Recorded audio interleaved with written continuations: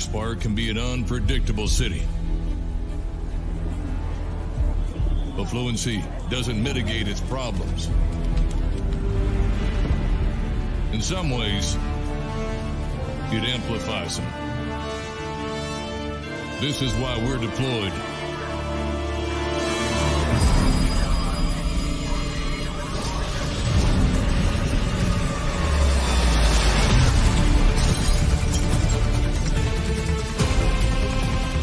But we've seen better days.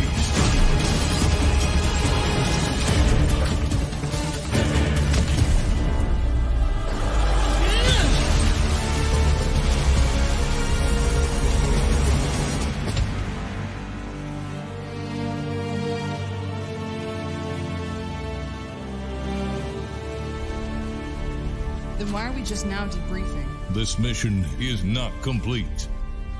I only know of her. Our lack of data collection is a problem. Valdez, I'm aware of your investigative talents. Braxwell spoke highly of you, and that's why you're on this team.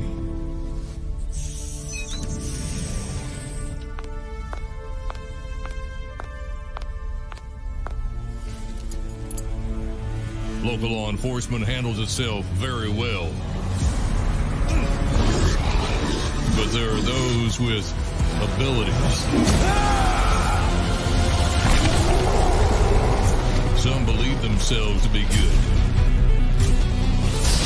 Others don't even attempt to act as if they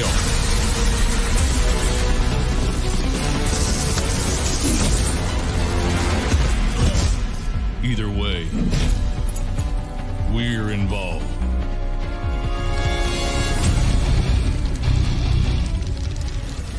Not everyone will agree with our status.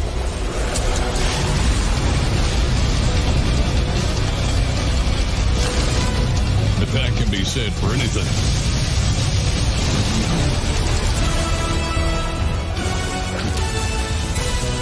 May I remind you both, we're Alpha Core, and failure is not what we do.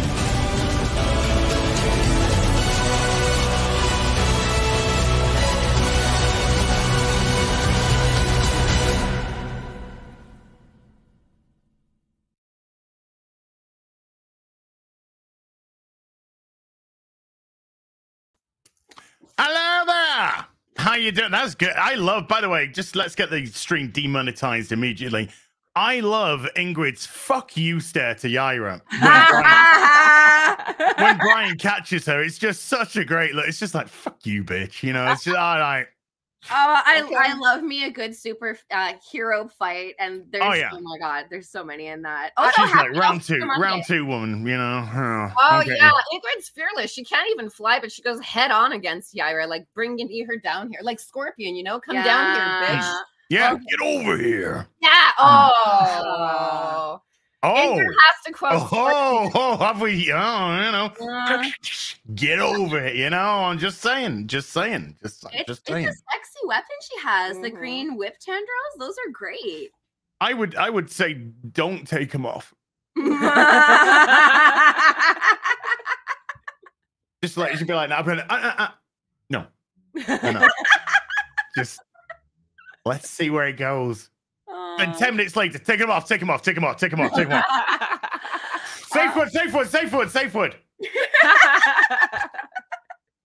I feel like Yaira's probably going to have to fight with Bloodruth at some point, because as soon as she was introduced, everybody kind of was like, whoa, I love Bloodruth. And before Yaira was like the favorite child. So now I feel like there might be beef. I see a Yaira storyline with Bloodruth called Blood and Ice. Gonna write that down. Tell the boss it was my good. He'll never find out it was you. Yeah, no. We can make these things happen now. We're the newest editors on the Rippaverse. I know. But hey, we're getting ahead of ourselves. Chat. We're a little bit late because we were just immediately talking, and then no. I was just like, it's gonna be a good stream. It's gonna be a good stream. It's a long time in the making. We do good stream together. I feel. Do we? Is that appropriate to say? We stream good? Oh no, please. You can keep saying all of that. forever.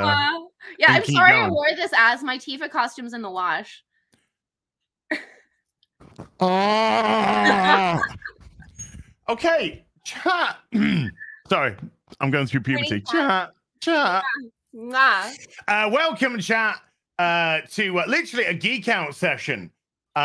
We did it. We were just talking about what we're going to discuss. You know, let's do a stream. Let's talk about something. And we're initially just going to talk about Perfect Blue, the anime Perfect Blue, because I saw them saw on Instagram by yourself. Yeah. So I thought, and I was just like, oh, I fucking love Perfect Blue. And then, really, with all that we've kind of like chatted about, I just thought, no, we just need a good old fashioned geek out. Yeah. No real structure, no real sort of rules. Just where does it go? What are our loves? What got us into them? All that kind of stuff. But before we begin, have to do some introductions, of course. I'm as always your host. And we have the Soska Sisters here. So the chat may not know, because we've got Jen and Sylv. Which one of you is Eric July? When we go together for our twin powers activating, we actually become Eric July. Wow. That's why you've never seen Eric July and us in the same room. No, we just flip together. We're Peter Parker and Spider-Man. This is true. Huh. Nobody's ever seen me and Batman in the same room. I'm just saying. You have a real Batman vibe. I feel you like, got the eyes for sure. What does the gym think of you? Like, they see you come in at all hours. Like, the power goes off. Wouldn't that be hypocritical, though? Man shows up at the gate being like, I need to lift. Let me in. 4 a.m. Let me in. Who is he? Why does he keep coming? What does he want? What is he preparing for? What is he preparing for? Yeah. You need to know. You need to know, mate. We are preparing for it. Well, luckily, nobody in the gym can look at anyone in the gym when I go in at weird times in a sort of judgmental manner, because they're there. So that would be a bit, how dare you, Greta Thunberg? So how dare you? You know, you can't judge me. No, yeah, I think being at the adult theater and being like, oh, you pervert. Here's a question. Has there been a mainstream film that you've gone to watch at the cinema and you thought, kind of feels like I'm watching a porno? Yes. I'm a big Michael Fassbender fan. And I went to see Shame in theaters because the director, Steve McQueen, is the director who kind of discovered him. And they did a beautiful movie called Hunger together, where he starved himself down to like 93 pounds playing Bobby Sands. And it's like, wow, what a great actor. And Shame was about a sex addict. So I was like, okay, so there's going to be some sex stuff. Some handshaking. Yes, but at the time, Sylv and I were directing American Mary. Yeah. So we had to go at the very, very latest show on a Friday night. And we weren't thinking, so we didn't want to sit in the back row, but we sat in the row in front of it. Because we came in late. We came in straight in. We missed the previews. We're like, okay, great. Fassbender, let's see this art. And God bless the people in the back row, because you know when rain jackets make that swishy noise? I didn't notice there was two gentlemen dressed mostly in leather and chains to my right upper corner. And you don't know when the sex was going to happen in the movie. So anytime something started, they started like getting really busy. Row would start going. And then it'd get sad and they'd be like, oh, no. And then it would like die down and you'd hear a complaint of like, no, later. It's going to happen later. And it'd be like, whoa. And I was so innocent. And I was still in my 20s. This is so silly. I was with a male friend of mine and I was like, why are they all in the back row? And also, is this a date? Oh my God, I thought we were seeing a movie. So culturally, I learned that if you go to a theater like that, the back row is traditionally for dates. And late night is for no people to see you come and leave.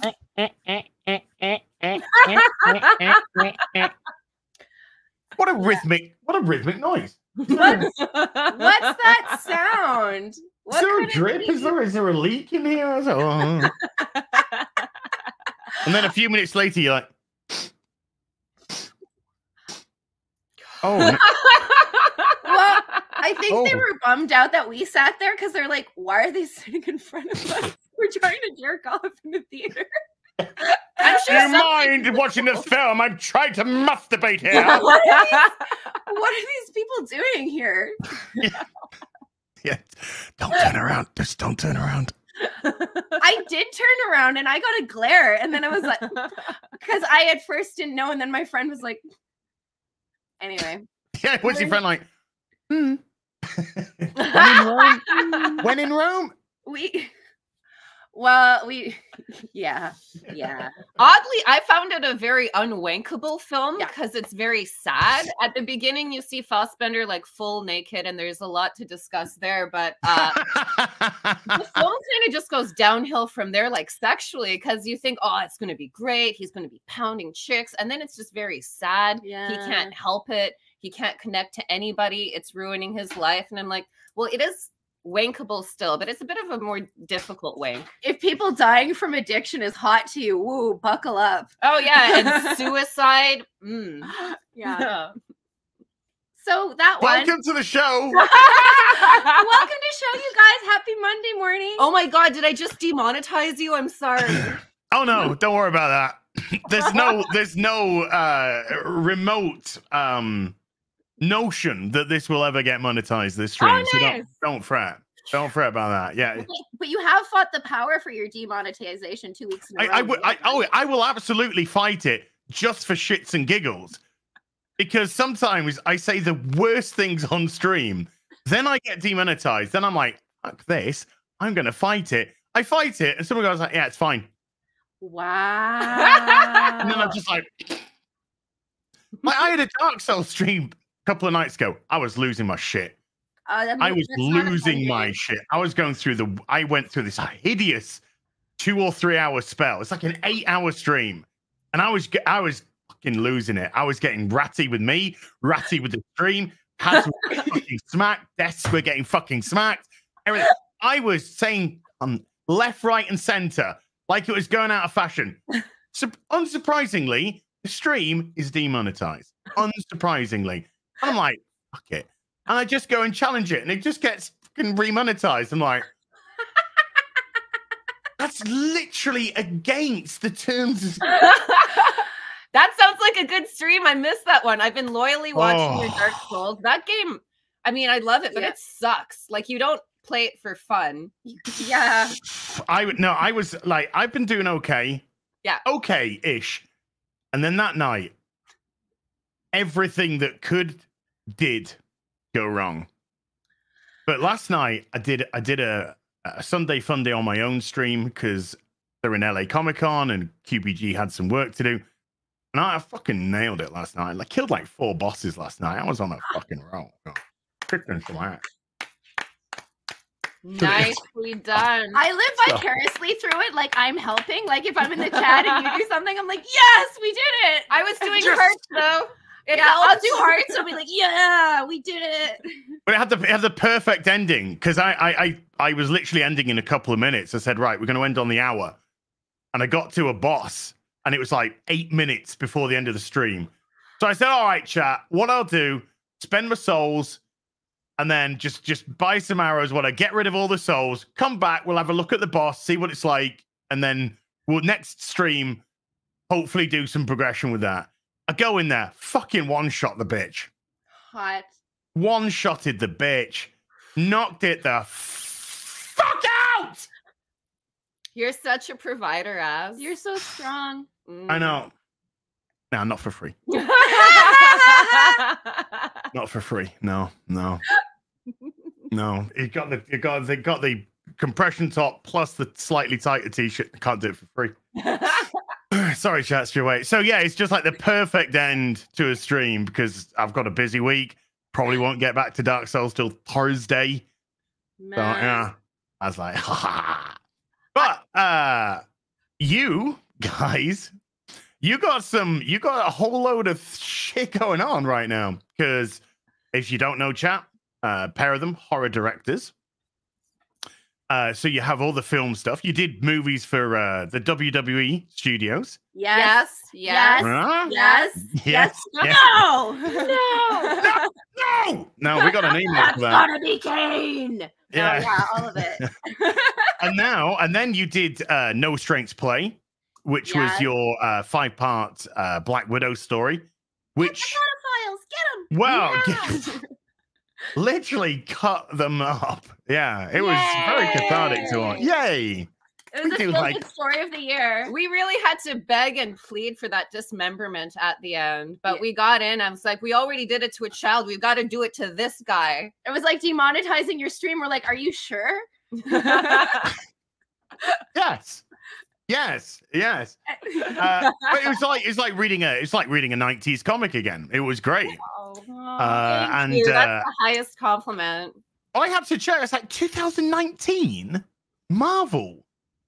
What? I was like, this ain't right. This doesn't feel right. I mean, it was crazy. Like, I remember we were in a store and we got a call from Marvel, and they're like, and to work with one of the characters, they have to have a free time in their schedule. And they're like, Black Widow has some free time. And we're like, oh, do you guys want to try doing a Marvel Max for her? Because the movies made her so soft, but you guys kind of specialize in like bad, dangerous women. Would you want to do that? And we're like, oh, yeah. And we're like, who can she murder that no one would care about? And we're like, politicians. Oh, same difference. Twinsies. There you go. Oh my gosh, that was fun. Yeah, and then we did the pitch, and then they said no, and we were like, okay, well, we thought so. And then we got a phone call like a year later, and they're like, it's happening, but there's a change. And we're like, oh, they're probably not going to let us do the pedophile thing. And then they're like, she's dead, so she's a clone. And we're like, all right, sick. Unsatisfying to learn, but okay, that's fine. That kind of takes away all her accomplishments, because she could have died any time and another Natasha clone came back. But that's okay. That's another horrible choice to do to a beloved character. Yeah, clones just. But they've been so successful in the past. As a Spider-Man fan, I like to defend the clones. I understand we got too many clones in the 90s, but I bet we would kill for those clones nowadays. Just right? If we just had Ben Reilly, like just one clone. Yeah, that was good. I'll just kill for them right away. Sorry. I just want the OG character. Just give me the OG character, you know. Yeah. It'd be nice to do some stories based on how they actually act, you know. And not have babies out your ass like Mystique. That was funny. You know, when Dan Slott murdered Spider-Man horribly, that's when I really felt the WrestleMania 30 thing started happening with Marvel. Instead of doing something that everyone wants to see, like you could just go on the message boards and see usually pretty common things that the fans want to see. And you could do that. You could easily do that. But instead they're like, let's make everyone angry. Who does everyone love? Oh, Peter.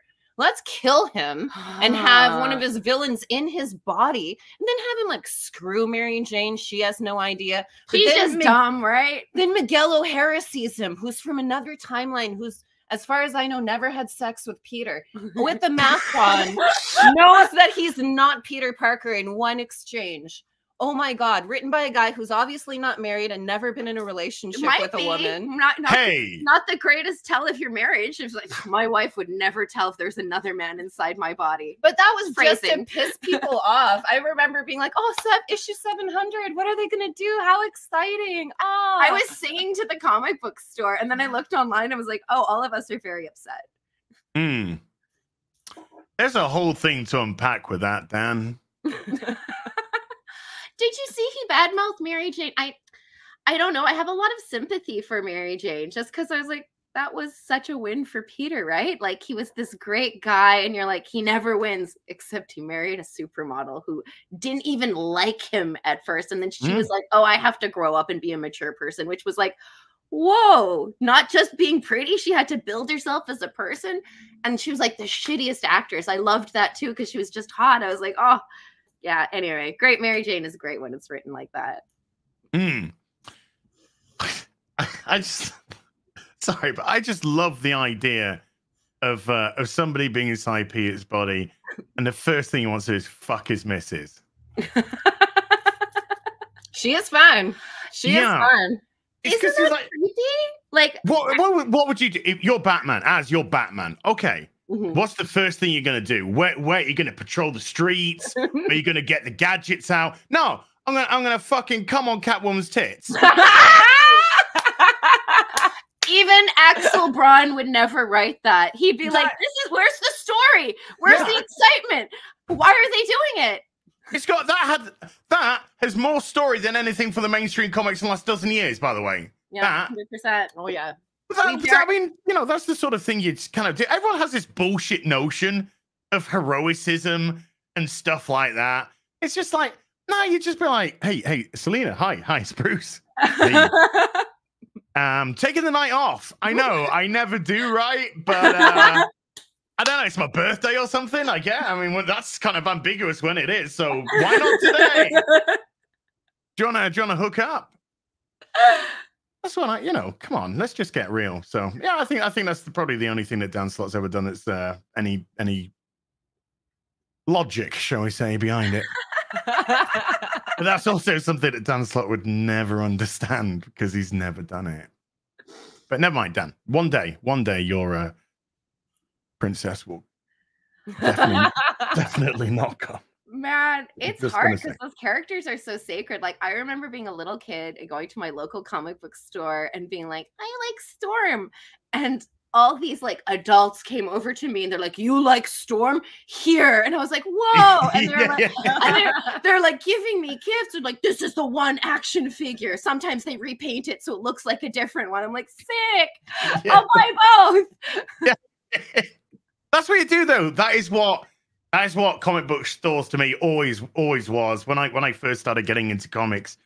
I just there's a little market stall that I went to, just a guy with a market stand. It was just like, is it the size of this sort of big cubicle that I'm in, just covered in comics, modern, the latest releases. And I was like, I would like to know about the Batman, please. So it'd be like, well, there's Batman and there's Detective Comics. I was like, right. And they said, and they've now got Shadow of the Bat and Legends of the Dark Knight, which has come out. And then, okay, they're ongoing. Right, I'll take them. And then, do you know about miniseries? What a miniseries. Right, miniseries are, and then it'd be like, one shots. Do you know about Elseworlds? So it happens that way, and then when you go into Forbidden, I was in Forbidden Planet because I wanted the back issues. This guy didn't do back issues, or a very limited amount because he had a tiny store. So I'd go to him first because I always made sure he got my money first, and then whatever money I had left, then I would go down to the Forbidden Planet, and then I would get the back issues. And you'd go in there, and you just have to ask one question. That's it. You're set. I would like to know where your Batman back issues are. You leave knowing everything. The layout of the shop, what the guy's name is, how old he is, what degree he's got. Also, what his mom David's doing in his spare time, and his mother also works at the bingo hall. On top of that, you're suddenly an aficionado about fucking Alfred, never mind Bruce, and you know everything. You're walking out the store like, yeah, it's like something of a Batman expert myself, And that's a universal language. Like, you can go anywhere and start talking Batman, and then everybody else who knows those stories will gravitate, and now you have something in common. And I always thought that was cool. Like, I always like dropping Spider-Man too. And if anybody's like ears perk up and they're like, Spider-Man, and that's the best one. I'm like, now we're best friends. We can talk about this for the rest of our lives. Yeah. They want conversation. You come back in, it's like, hey, how you doing? I'm all right. And then you start, so what's going on with Nightfall then? Wow, I can't believe that they did it. Well, we know what's coming. Because when I first started collecting comics, I literally went to my local newsagent. I was in my local newsagent, probably buying some sweets or something. And I just noticed they had a spinner rack in the corner, tiny shop, but that spinner rack, and they had Batman and Detective Comics on it. So I was sort of like interested after seeing the Burton movie. So I picked them up. But that was a newsagent. So they had the newsstand version, which was, if it was March, you had the March issue. So when I actually decided to go into Leeds and go to a comic book store, I was just like, wait a minute. You've got that's what I said. Exactly what I said. Sorry, it's Princess Diana. He's very passionate about back issues. I know. Talk to me about feminism or something, t-shirt. But I'd go there and be like, there'd be 2 months ahead. because they label them a couple of months ahead. So I was just like, I could get 2 months ahead now. It's just like this is some really good shit. What got you into comics? Our grandmother would come and babysit us, and we would always go for a little walk. And there was a corner store, and it was, again, just a newsstand store where it was like candy and pop, like a 7-Eleven type thing. Yeah. But they had a little section for comic books, and they had Marvel and DC. And I remember ripping them all open, not ripping, but pulling them all open and looking for all the characters and looking to see which characters seemed the coolest. And I saw Rogue, and I thought she was hot. Yeah. I didn't know. I read it in her accent too, and I thought that was cool. I thought she was, even though she was a Southern, and you'd think that traditionally that implies lower class. I was like, oh well, she's this Southern belle, like she's quite a lady. And then I learned about her little struggle there already. Like she couldn't touch. Immediately, she was so hot and she couldn't touch people, and that made me think, whoa. What, like, you can write that for 1,000 years. That really made me think, like, this character is so cool. I have to learn everything about her. Yeah, and we were so lucky. It was the Chris Claremont run. And I remember my first comic book. It was the one where Storm broke up the Morlock wedding with Kitty. And she's just there on the cover shooting lightning, and she has the mohawk. And I remember looking at all the comic books, and that one had so many chicks on it, except for, like, Caliban. And was like, what is this? And I want to be the Mohawk lady. She's my favorite.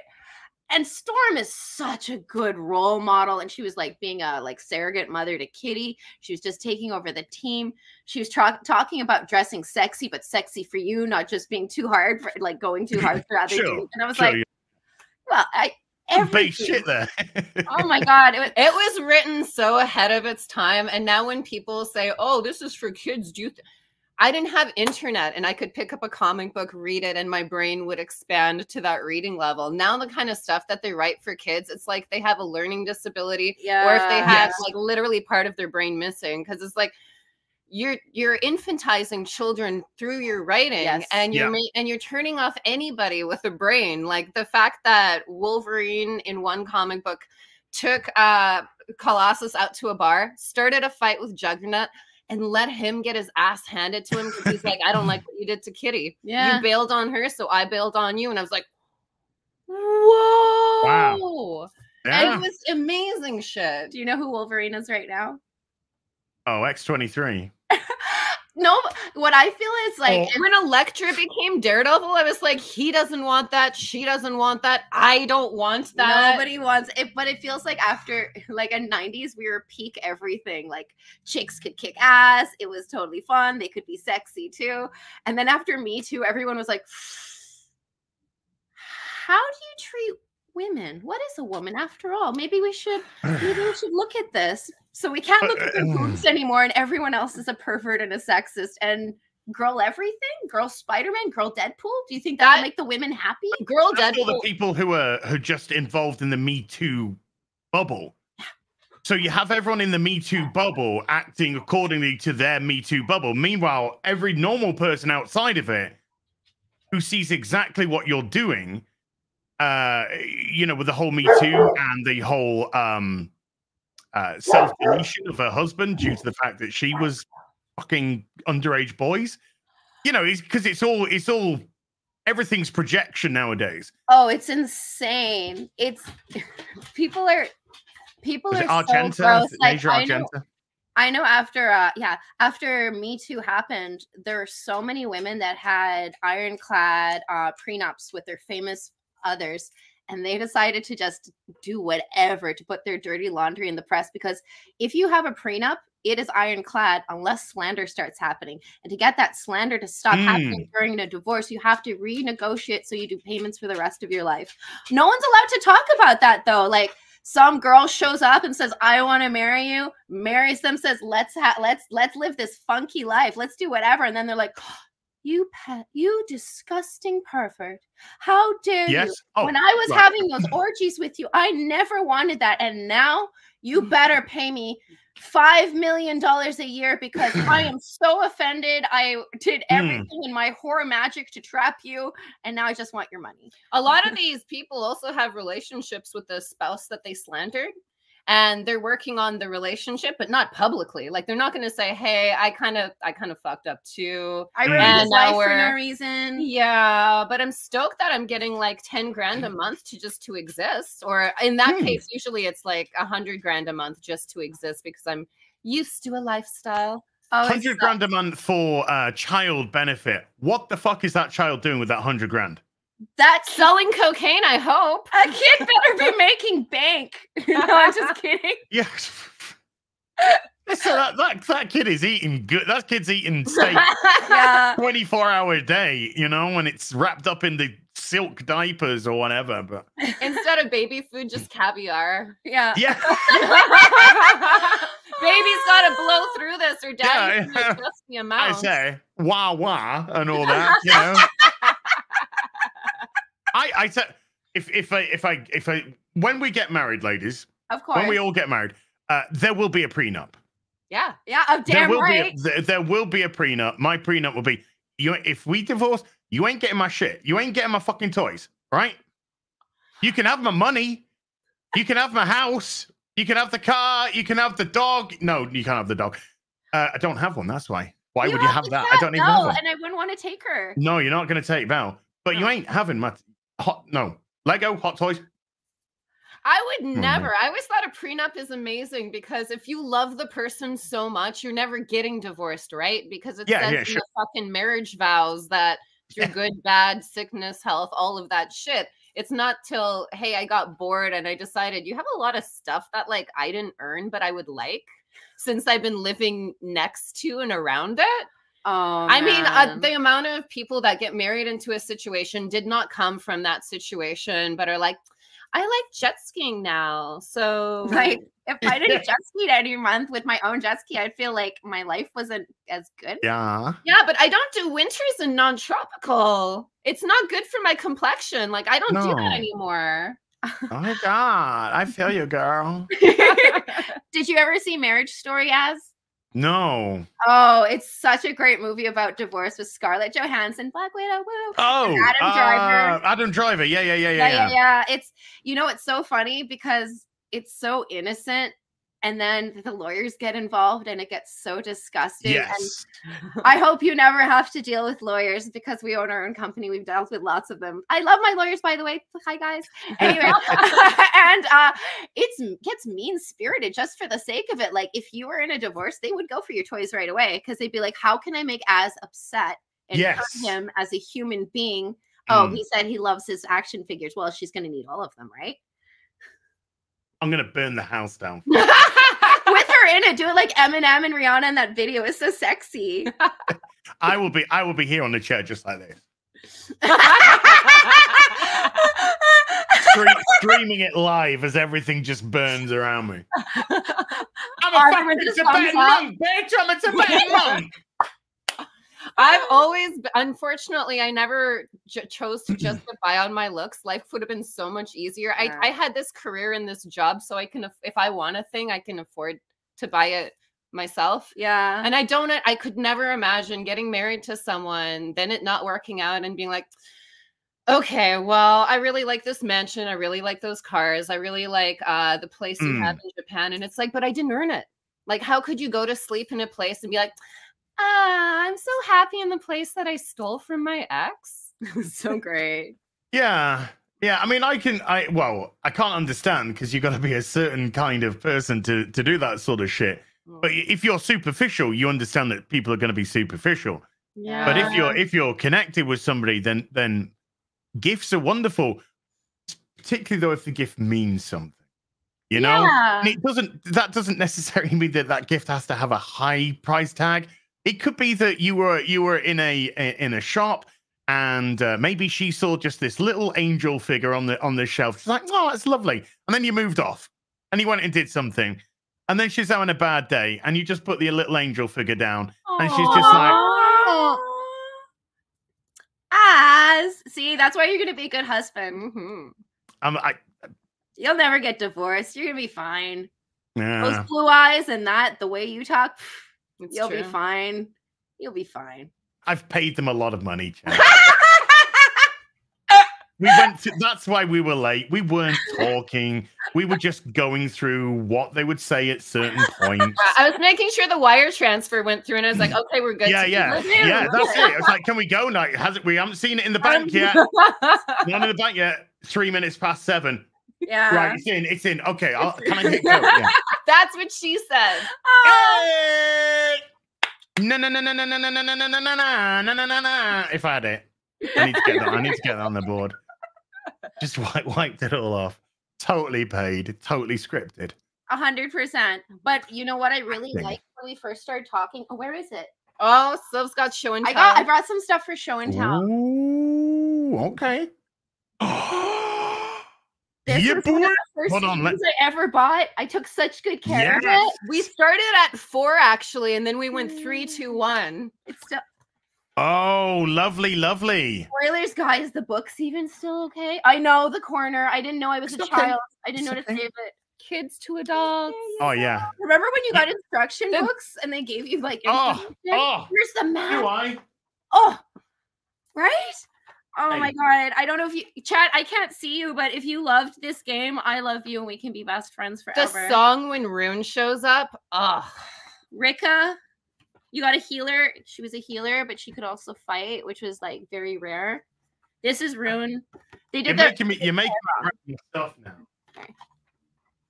Oh, I mean, that sounded a bit weird, but take it for what you like. You know. I thought you would get excited because like we like toys the same amount. Oh yeah, I mean, hey, you showed me a Genesis. I'll show you Mega Drive because in the UK it was called Mega Drive, not Genesis. Now the Phantasy Star 4 one, I don't have here. There's some Phantasy Star stuff packed away, but ours is blue. Ours has Mega Drive on it, and that red that you have, that's actually blue because that's what the PAL version tended to be. But I do have this Mega Drive game to hand, which was an absolute doozy. Oh my God. Chat, if you don't know that, you could make your own guys and you could roll them. You could get a bunch of different guys. I would roll forever to get good stats. That is. Oh, yeah. Things are randomized in there, even though the graphics are the graphics. I love it more than like 90% of shit that comes out. I got no problem. I'm going to fire this back up one day. No doubt.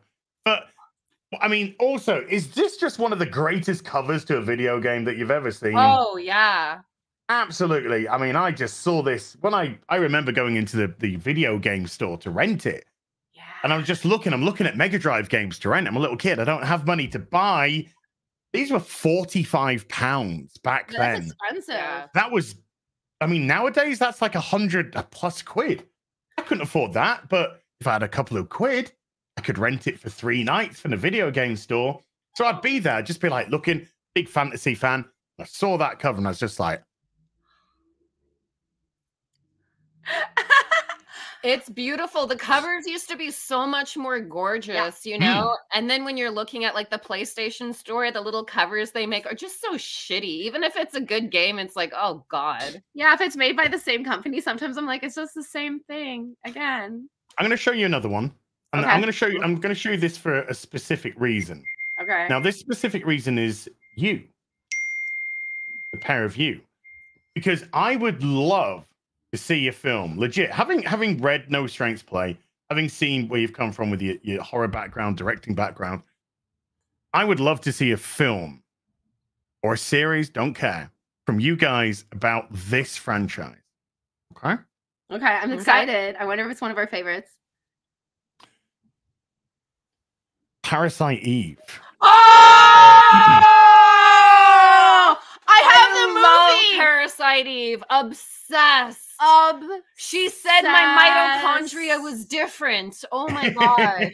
Oh my God, you guys, if you've never played Parasite Eve 2, and then the birthday one that I think this is the birthday one. This is third birthday. Oh, this is the PSP third birthday. There, twist. Oh, look. Wow. Twisted edition. Oh, it's fate. It's fate. Yeah.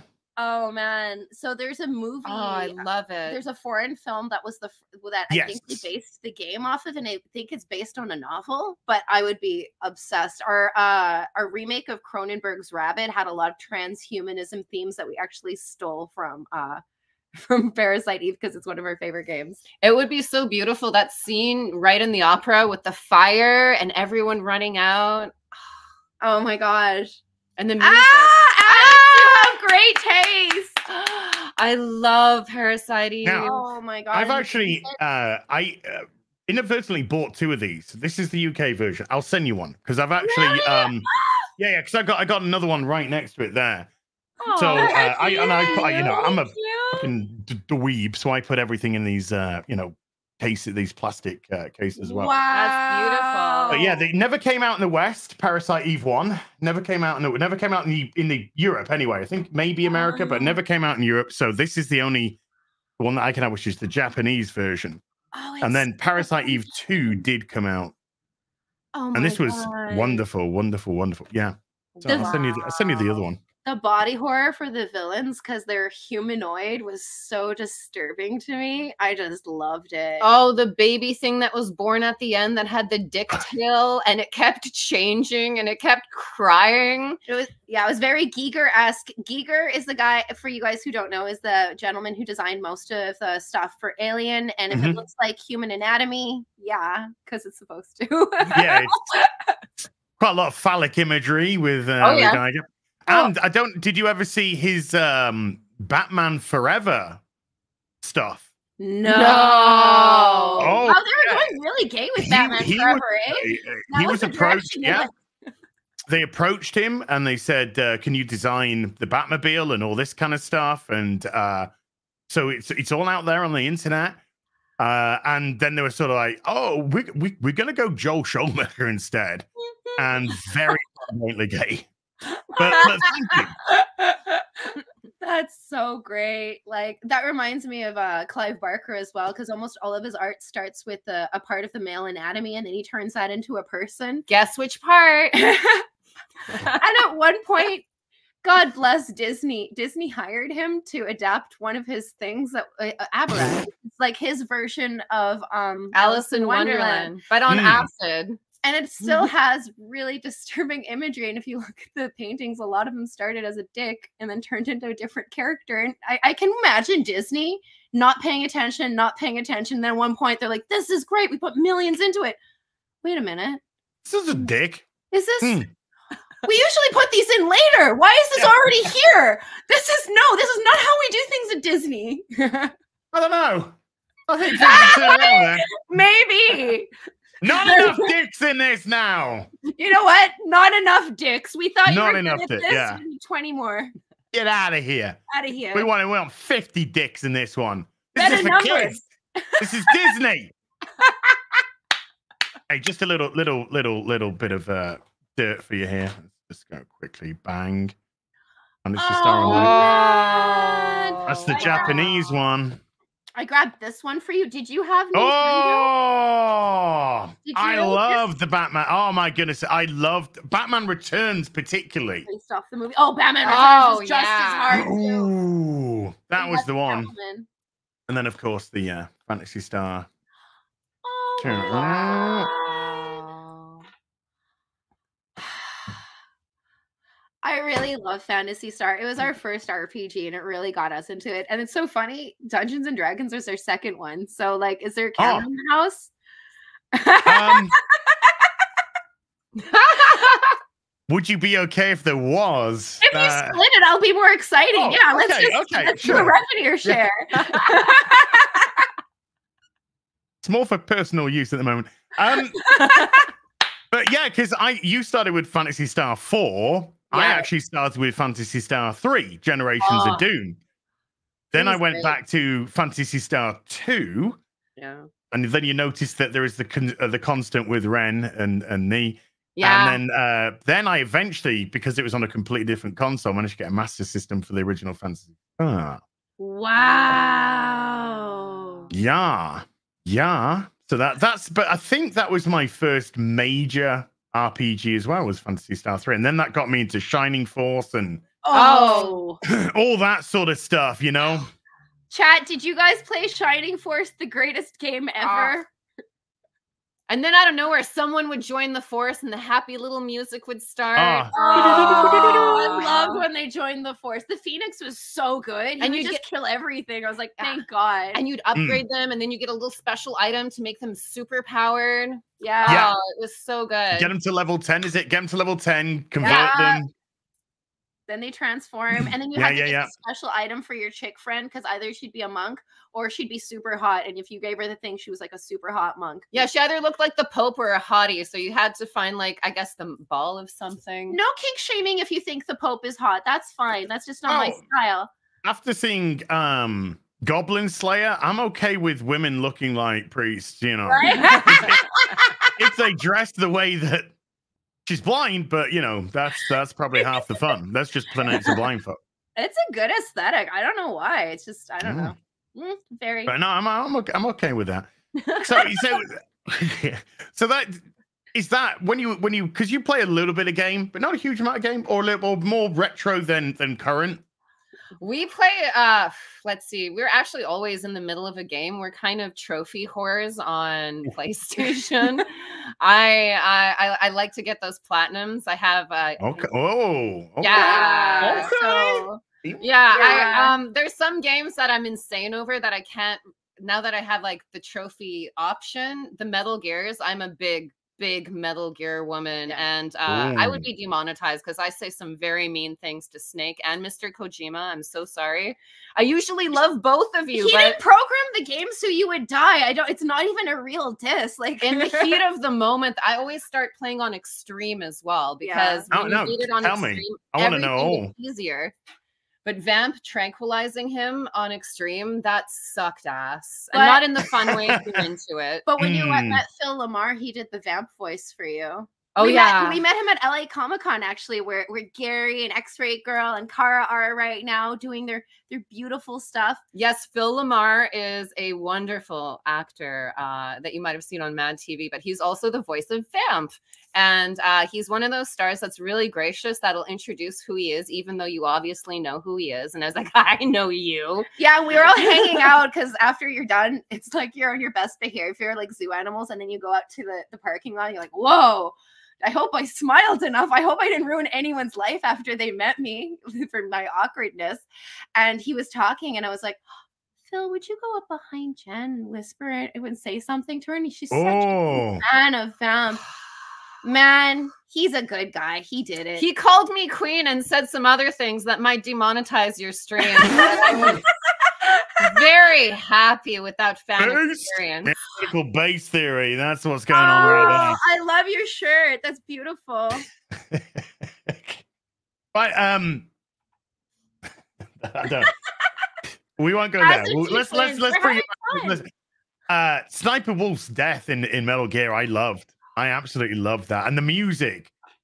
I have that speech memorized. I love it so much. I used to I recorded all of Metal Gear 1 and I used to fall asleep listening to it play out in my head so I could go to sleep and be even more obsessed with it. I love that there's no option that she lived. I love that all the bad guys had to die, and at the end it wasn't like Snake's like, hey, fuck you. But he's all kind of like smoking a cigarette, like, fuck my life. It's all death. I'll be dead soon.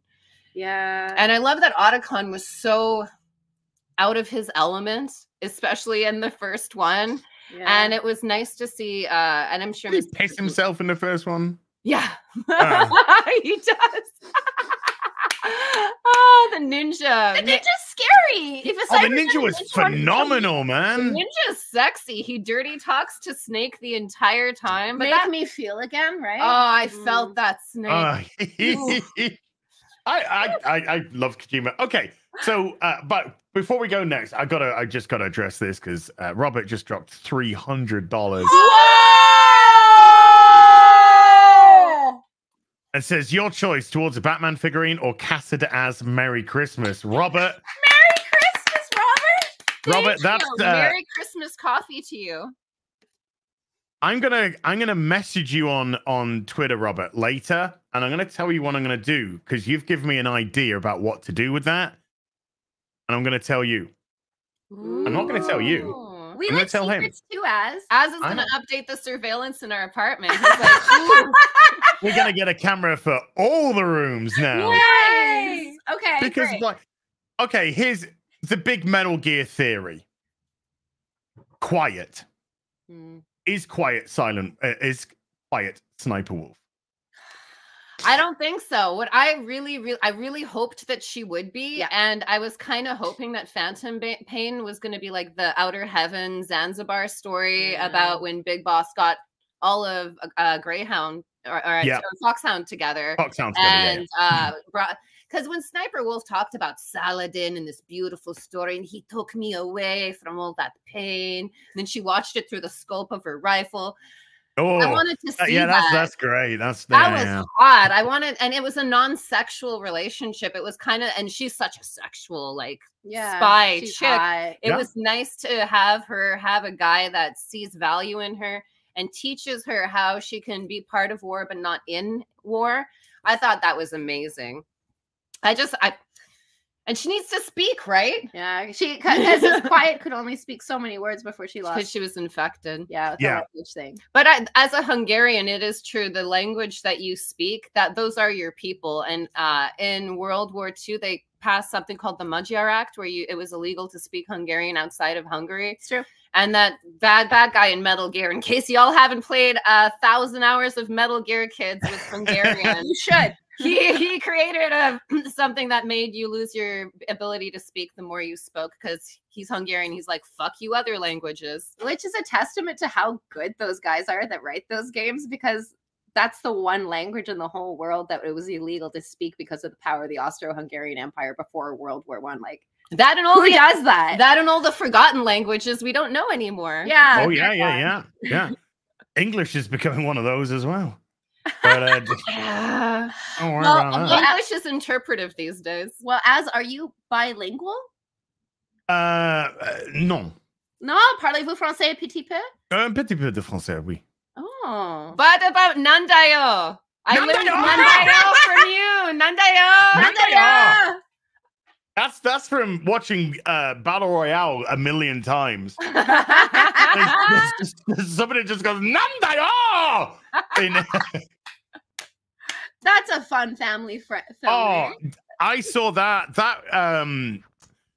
The beauty about Battle Royale for us in the UK is because it was part funded by a UK TV channel called Channel 4. Wow. So they part funded it. So it never came out in cinemas over here. It came out on Channel 4 TV. So we actually saw Battle Royale in, I think it was 2000, 2001, the same year that it came out in the cinemas in Japan. And I just remember one night just turning on the TV. It was late, and it was literally at the bit where it's the psycho. Oh, man, it's not Chickster, it's the other, the psycho woman who was going around murdering all the, honeypotting all the boys and whatnot. It was just her moment when she's getting killed by number 4, which was the the psycho kid. So you have the psycho woman versus the psycho kid. And it was just there, and I just saw that bit of it, and that's relatively towards the end. Yeah. And I was just like, what the Sorry. Hold on. That's all right. Mom, I'm streaming. Hi, Mom. I'm live. I'm streaming, sweetie. Okay, I will call you tomorrow, okay? Love you. Bye-bye. We love you, Mom. Bye. You're a good boy answering for your mom. Mama Az. Mama Az there. Yeah, I just saw that and I was just like, what is this film? What is this film? I got to see this film. And then I managed to see it a couple of years later, all of it, the full scope of it. And then I became a huge fan of Takeshi Kitano because of it, beat Takeshi. And I just started to hunt down all of his stuff because I was just like, that guy looks familiar. And there was a TV show in the 80s called Takeshi's Castle, which ran for a very short period of time. But in the UK, we got a chap called Craig Charles who did the dub over it. So he would actually be going through and it was just this crazy, it's like Squid Game, but nobody gets killed, essentially. Oh, man. But it's like just annihilate people with assault courses that just defeat you. And it was called Takeshi's Castle because it was Takeshi Kitano who was like the main antagonist of the show. Wow. And it was absolutely amazing stuff. But yeah, Battle Royale is and that poster, I sent you a picture of the poster. Yeah. That poster, that's actually an OG film poster that I actually won in an auction. Because I took it to get framed. So that post just came, circular wrap, chewed up, and then I just immediately took that and got that framed because it is boss film. Man, as you can tell a lot by a person by what movie posters they choose to have framed in their home and how they take care of them. You take very good care of your toys and your cat. Yeah, and your mom. I'm a horrible person. Of course. Oh, and on the side, you're a horrible person. We know you're horrible. We know you're sexist. You're every phobinist there is. We need to create actually a few new ones for you. I think so. But so yeah, let's not even pretend that I'm anything other than awful. Thank you. No, you're a sweetheart. I feel like everybody I know who's I don't want to ruin your reputation, but I feel like everybody I know who's awful is a sweetheart. And they have boundaries and opinions, which people are like, I didn't remember that. Humans aren't supposed to have those. And it's like, no, that's kind of the best thing. So we got a little bit of tartan Asian cinema there. Mm-hmm. You guys like a little bit of anime? We love anime. What's your favorite anime? Right now, we're so devoted to One Piece, it would be hard to say not. There's so much One Piece that like when the live action came in, we were like a toe deep into One Piece, and the animation initially turned me off. Yeah. Okay. I was initially like, it's okay, but it's not like so fantastic. I didn't warm to it immediately. I'm sorry, I was wrong. And then I watched the live action, and while it wasn't exactly like the anime, it was so full of love for the anime. It made me love everything about the anime. It just totally twisted everything on the head for me, and I got obsessed with it. I would say Death Note was what we really got obsessed with initially. Okay. Light is such a piece of shit. I love Light. We like bad guys, obviously. He was so well written, and he was a sociopath for no reason. I wish the live action would have been like the Japanese exchange student Light who was in America, and he was still Japanese. He was still insane. We don't talk about that live action. Ooh, I remember I went out for it after. They're like, well, we're already making it. And I'm like, oh, well, I love it. I would do this, this, this, and that. And they're like, oh, no, we're doing this and that. I'm like, oh. Well, I hope it works out, but even as a fan, it was like, if you really wanted to do that too, Taylor Swift loves Death Note and she loves that other character. I would have cast her as the one that ends up with the other Death Note. The Shinigami eyes. Yeah, because it would have been, because every girl in the world would have been like, what's Death Note? I guess I like it. It would have been one of the best things to ever happen for anime. Just like I hear Taylor Swift is going to play Dazzler in Deadpool. I guess girls will all like Deadpool now. Like, there we go. Yeah, I big fan of Death Note myself. Really enjoyed it. Was really kind of surprised at how long they made Light bad. Because there were so many instances where it's just like he's on the verge of getting caught. He's on the verge of getting caught. Oh, you're dead. Yeah. And now you're dead. And now you're dead. And now you're dead. And then of course, look, spoilers. It doesn't work out. You were always thinking I was going to take him down. And it was just like, no. That kind of, you love Elle so much. And then when they're working together, you're like, Light, what the fuck are you doing? This guy's like, and then he gets him. And I'm like, now everyone hates you. When Light is so arrogant to leave the puzzle, Elle, did you know Shinigami like apples too? Why did you say Shinigami? He would have never in a million years figured it out. Oh, it was so frustrating. It's only a matter of time now, dude. You can do the shit you can do the burning book if someone pulls open the drawer, but you just said Shinigami. Oh, man. Hunter x Hunter is immaculate. It's also great.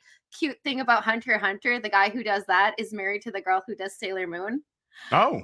I did not know that, and they were both lonely, so they made stories about having the best friends in the world, which I was like, I hope you guys have the best marriage in the world. And it's been hard for him to write his books because of his health problems, but he's told all of the stories to her. So if something happens to him, she's going to finish Hunter x Hunter. And to me, I'm like, that's like so fucking romantic. Okay. Now, I have a question. Okay. There were no homeworks to be set for this or anything, but I did say if you got the opportunity, because you hadn't seen Cowboy Bebop, Yeah. could you if you couldn't, it's fine. Could you potentially watch the first episode? Did you watch the first episode of Cowboy Bebop? We did not. Oh, okay. I did not. I watched the full live action, and some of my friends were actually on that, and I was like, this is okay. This is kind of cool. And then I looked on Tumblr for Cowboy Bebop, and I was like, what the fuck is this? Yeah. This is amazing and soulful and deep and sexy and cheeky and funny, which I thought that a little bit of that was missing from the show. All of it? All of it. Yeah. Well, I didn't know the source material. You've been sending me these great songs, and I'm like, oh, this is Cowboy Bebop. Oh, this fucking rocks. Yeah. I mean, the last one I sent that's actually the end theme. Oh, that's beautiful. So that plays at the end of every episode, and there's such a heavy jazz vibe music wise throughout it all, and because any excuse to watch Cowboy Bebop again. This morning, when I got back, I said, I'm going to put on the first episode just to completely refresh in case we talk about it today. Yeah, I'm now like episode 6. It's one season, right? In a movie? Just one season in a movie, and the movie takes place before the end of the season. Oh, so wow. The movie fits in a roughly around after episode 19 or something, around approximately. But it's one season and out, and it's a story. I mean, there's a story there, and the story ends. So it's very, Is it better to go in blind with just the Netflix under my belt, or should I know something about it as it's blind. supposed to be going? Blind? No, nothing. No, absolutely blind. You go in blind, because like some of the characters don't even turn up until a couple of episodes in. Like when it starts, you haven't got the whole crew together. When you start, it's only Spike and Jet Black. That's it. They're the two characters, and then it develops from there. So it introduces the characters very, very well, then puts the crew together. Then there's wonderful little sub stories which go really, really good places, like really good places.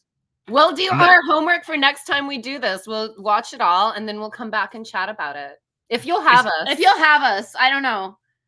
Chat, if you want as in 2 twins again, you let them know. We'll get a triplet if it's just boring. 2 twins, 1 as. This is something. I don't know. There's something there. I don't know. We can work on it. Yeah, I don't know. No, you can absolutely. I mean, I was actually going to say what I should have said. Oh, fuck it. We'll say it now anyway. Before we even started streaming, I was going to say to you, I think we should just put a time limit on the stream, because I think we could most likely go forever. Oh yeah. Ooh. So if we were like, say, right, we'll go for 3 hours, no more than 3 hours, and then that would be it. But no, sorry, chat, we got to cut off there. We got to stop. And if you want this more, then we'll have to come back and do another. We'll have to do another one. Not to be cheeky, but what's the longest you've ever gone? Oh my. Streaming. Well, when I was 22. No, okay, we don't need to.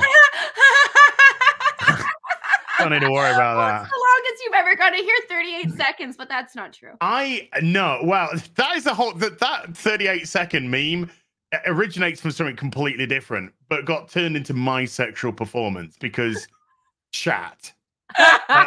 But 38 seconds is how long I lasted trying to watch Wheel of Time on Amazon.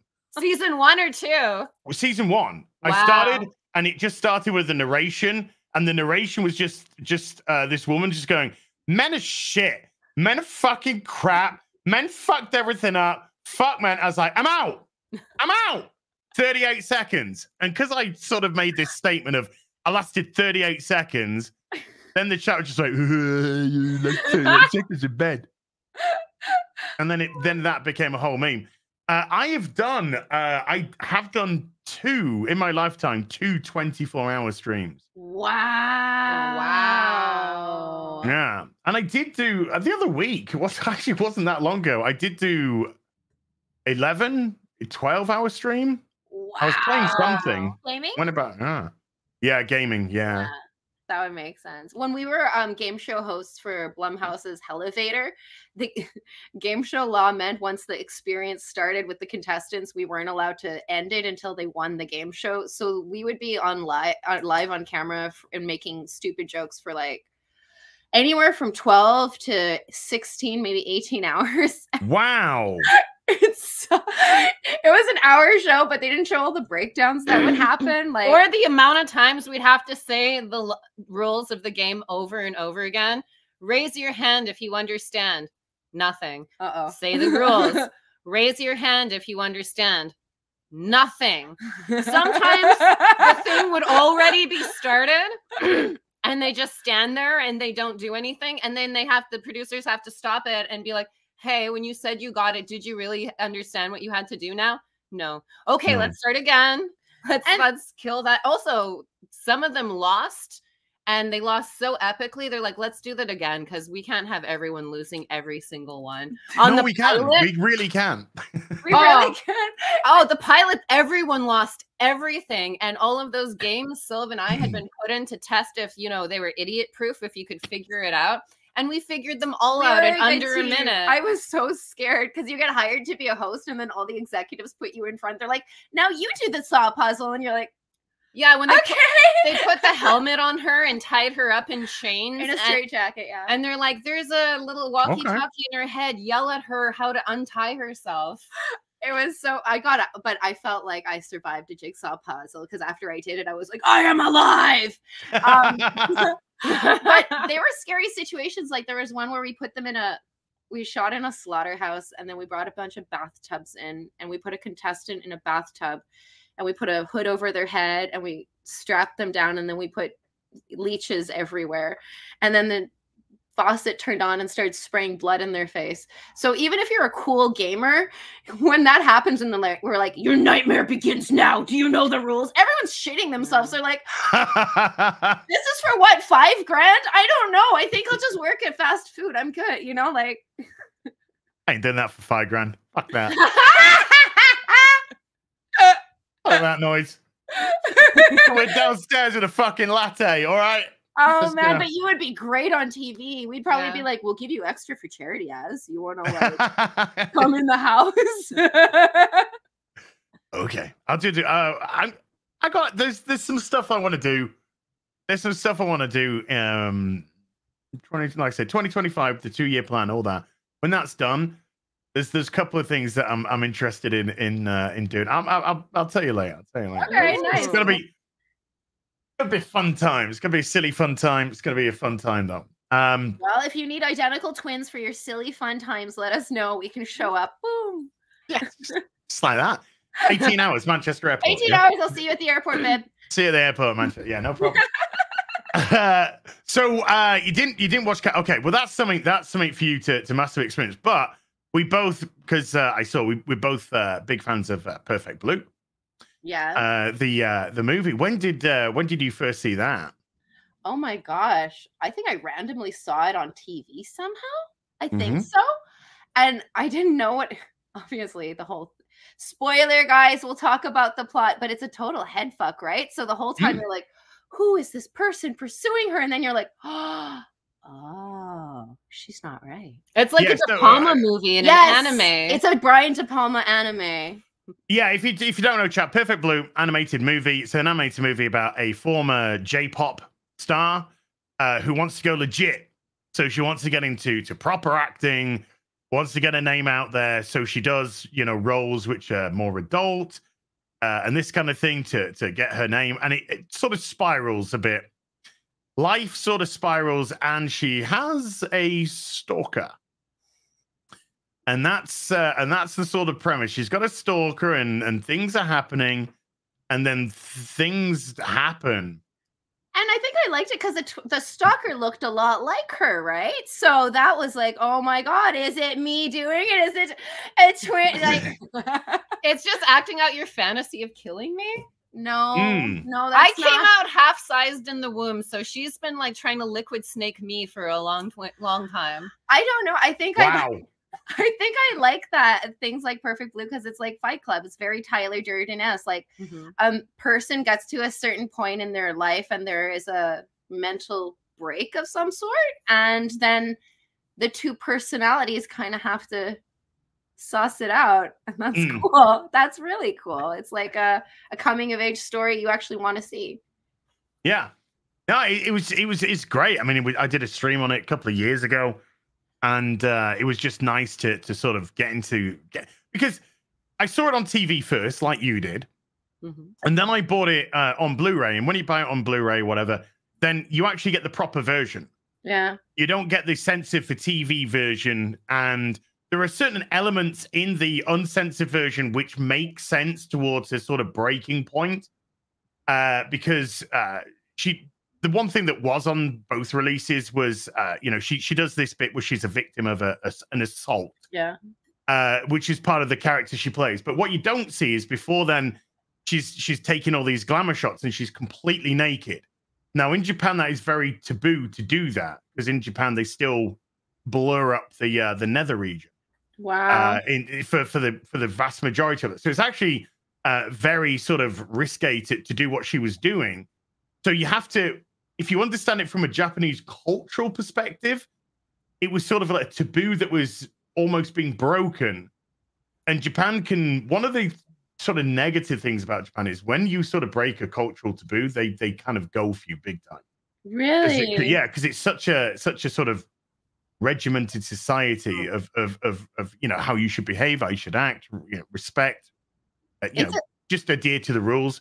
Yeah, man, it's such a culture shock because like growing up with people like Madonna or Marilyn Chambers, all of that, there's such a or even if you think about Marilyn Monroe, her first few photo shoots, she did them topless, and that was just kind of more accepted. People were like, oh, we like the female form, we like nudity, but in some cultures, like that's almost like selling your soul. That's like one of the evilest things you could do. But you look at all these young starlets that trying to change their image. Like, look at what Miley Cyrus did for years. That was like, so like, don't look at me as Hannah Montana. I'm this instead. That was the sort of the perfect blue element, somebody who's in a very sort of kid cultured or sort of family friendly environment.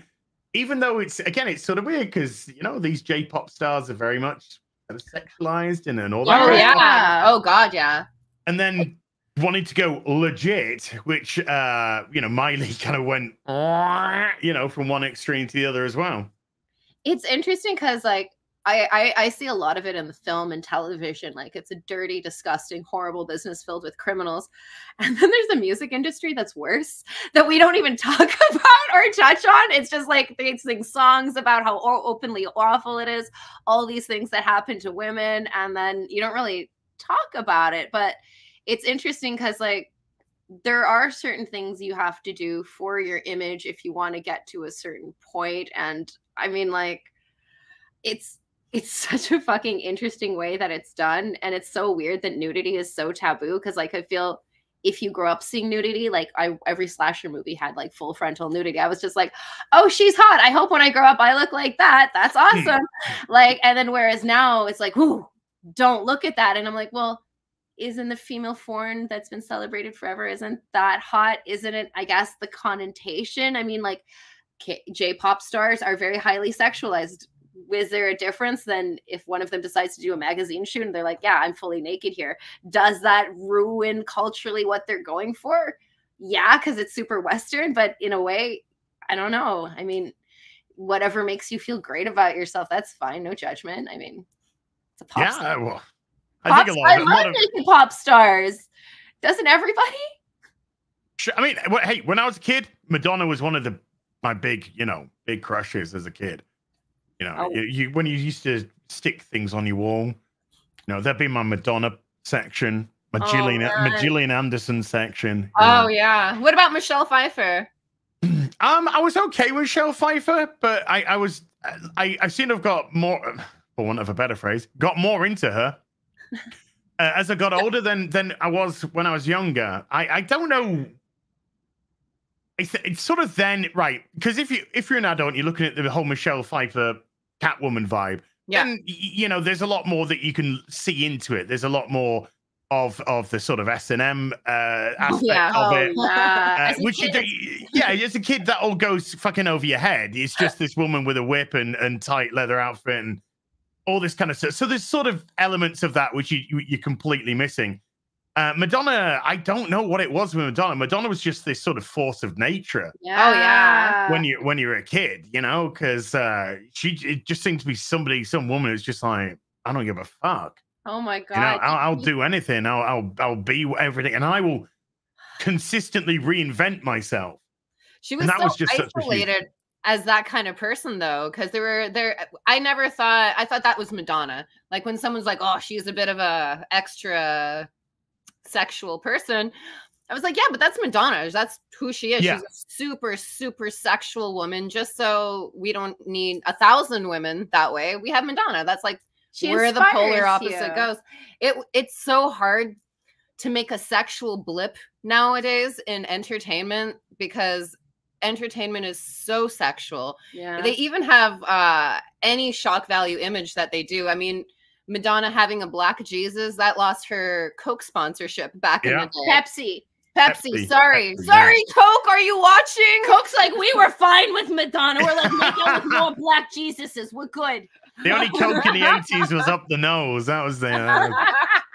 But nowadays, that's like nothing. Yeah. Oh yeah, that'd be mild as you like. You know, I saw something on Twitter the other day which was going over my timeline where this person was unveiling their tattooed Jesus and trans Mother Mary. I was just like. Wow. And they were there with their balloon fucking collagen lips, like, no. They've taken so many shots at Catholics that they're barely even responding anymore. They're like, say something, get mad still. And they're like, I don't know. They're just gonna burn in hell. Fuck him, you know. they're like, I gotta buy Christmas shit and go to Christmas church. Yeah. I got the masses. We're lighting the candles right now. I'll be upset next year. We got Advent. It's a whole thing. We got midnight mass. We get tired. We're feeding the poor. It's just like trying to get mentally prepared for Lent. That's gonna come on. Mentally prepared for Lent. I think it's funny because like I know that outrage used to be the #1 marketing tool, and people are still really keen on it. But don't they miss when people were happy? Yeah. Like, don't. I remember one company, I won't say which one, but they hired us because all they would ever do is get dissed online and made fun of by reviewers. And then they're like, your reviews are so nice. Maybe they won't make fun of us if we hire you.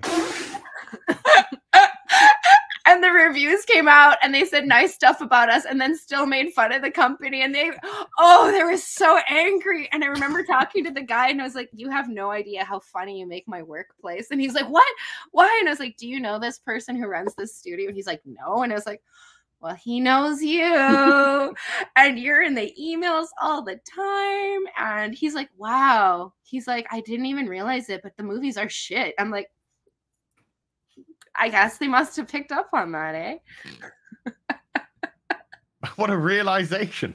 I think Disney's just coming to that one now.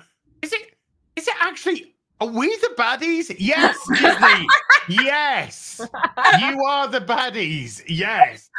Oh, it's like that Principal Skinner meme. Am I out of touch? Yeah, no, it's everybody else. Children. Yeah, it's, you know, it's like, you just imagine the whole Lucasfilm section now just been like, are we the Empire? Yes, you are the Empire. You are not the rebellion. Wasn't the Empire always the States, though? They've always been the Empire. They've never been anything but the Empire. They watch the movie. They're like, wait a minute. Is this about us? Yeah, when you come out and destroy essentially a whole marketplace. No, I don't think you're the good guys. I don't think you're good. When you've got your biggest Star Wars fan reacting to Luke Skywalker coming back at the end of Mandalorian and shedding a tear and then coming out going, gay. You know, it's like, no. Oh, man. I think it's you. It's not me. It's you. When you come over to the Americas, if we end up in California, you have to visit Lucasfilms because it is one of the most inspiring places for like the OG movies. You see the miniature models and all that stuff. And some of the guys that are from the old like crew, like the guys are there and they'll tell you the real stories and you'll get that experience. And it bums me out because those guys still exist. It's not like all the artists went on and moved. You could just be like, hey guys, can you do a Star Wars? And they're like, yeah, all right. How about this one? All right. There was one Star Wars, then another Star Wars happened, and it became Star Wars. See, that's how it all came together. I just want a Star Wars. I liked it when they said Star Wars isn't always about war. And it's just like, it's in the fucking title. It's not about war, man. It's in the title of your fucking franchise, you dumb cow. The one that got me the most mad, and I forgot who said it. They said that X-Men was a sexist title, and they wanted. Victoria Alonso. It was Victoria Alonso. She's like, why they called X-Men? There seems to be a lot of women in there as well. And you're just like, I'm so tell me you don't understand what X-Men is, you fucking read. I feel like it couldn't have been an actual thought. I feel like there's like a conspiracy and they're like, how do we make men and women hate each other? They're like, hey, have you considered? That's never gonna happen though. Right? Because while they're there trying to like play Battle of the Sexes, we're here on a stream having a gay old time. You know? Because that's what you end up doing. And you know, we get called isphobes, all kinds of shit. Just, you couldn't get a more organically diverse group of people if you tried. Oh, yeah. But it's internal misogyny, it's internal racism, it's blah, blah, blah. It's this, that, and the other. And it's like, look, you do your projection, you do your fucking copium shit. We're just going to go over here and do our own shit. I mean, you're doing your own shit. You got fucking Rippaverse going on. So. Oh, I'm so excited about the Rip. We know all the lore now. Like, oh yeah, now that we're editors and lore masters, the first thing we did is let's crack open that ISOM 3. Yeah. Let's look at all the unreleased projects. Let's see how far along Yaira 2 is. Oh my god, Yaira does things to show off how she's very fashionable. And I don't know if this is a spoiler, but Yaira will go for a swim. Yeah. Yaira. NTA. Sorry, she may swim. She may swim. We get an email from the boss. We're like, we got to talk about the swimming. I watched you. Access denied. Wow. I'm looking for the Eric sketch. I haven't found it. I keep emailing. I'm like, guys, no. For a T-shirt, I'm just gonna tattoo it to my forehead. So wow. See that, right? You know that's in a vote. Baseball cap with it on. Yeah. What's it? After doing No Restraints play for Marvel, then with Black Widow, and I mean, I'm not blowing smoke up your ass. I mean, that's kinky enough as it is, but it is fucking brilliant. Oh, it's like such a good book, and like people like me, there's a worry. There is a legit worry, but when you like somebody or when you see somebody you think they look like a good person, and then they want you to look at their work or you to research them, you have to look at their work. And I've done it before. I've met a couple of people, thought they're very nice, and then one of them actually said, "Hey, can you watch this series? I did this like series, and I was just wondering because you're quite, can you look at it, come back with your kind of critical take on it?" I was like, I mean, okay. I was like, if you want to, but I will be honest. And they're like, oh no, that is exactly what I want. I want you to be honest. So, they never want it when they say be honest. Oh God. No. So I watched it, and then I got back. I was like, right. I said, okay. I was like, no, this was good. I like this bit here. Why? This doesn't make any sense. And I break down why it didn't make any sense to them, and that was it. They were just like, I got so mad. Fuck you. So you must have been right. You must. Well, you know, I'm sort of like, look, I don't give a fuck, mate. You know, I don't give a fuck. So there's always that sort of worry though. But they were like somebody I didn't know, but who wanted me to look over this stuff. When you're like, you know, I saw you guys and I've seen you interact, and I'm like, they sound as a fucking pound, you know. Aww. And I was just like, and Eric was just like, oh yeah, well, I read No Restraints Play, and I knew then that I had to get them on board. And I'm thinking, oh, I've got to read this. And then you think you do get this thing in your head that just goes, what if I don't fucking like it? You know, what if I read it and I'm just like, oh, you know, it was fine. You know, it's just like, okay, just like, oh, how do you sort of react to that? Well, you had a good chance because it's not like Eric minces words about how he feels about comic books. No. And I remember people sent Black Widow to him, and I feel like the vibe was like, oh, it's going to be another shitty comic written by girls who don't read comics. And that's when I get super excited, because when chicks, like when I saw Spider-Man the musical and saw how dangerous, I was like, whoa, if I ever direct a Spider-Man, I got to make a really good one where no one dies. So, you know, you kind of see the lay of the land. So when we, as fans, we were reading the comic books where we're like, I don't want a chick to do this. This looks stupid. I don't need Captain America to look stupid for Black Widow to be cool. What if they're both cool and then it's cool, you know? But that's a current deism though. That's the problem. Yeah. You know, 15 years ago, nobody gave a fuck if a man or a woman was writing the book. No. Yeah. Because 15 years ago, you were thinking they're there based on merit.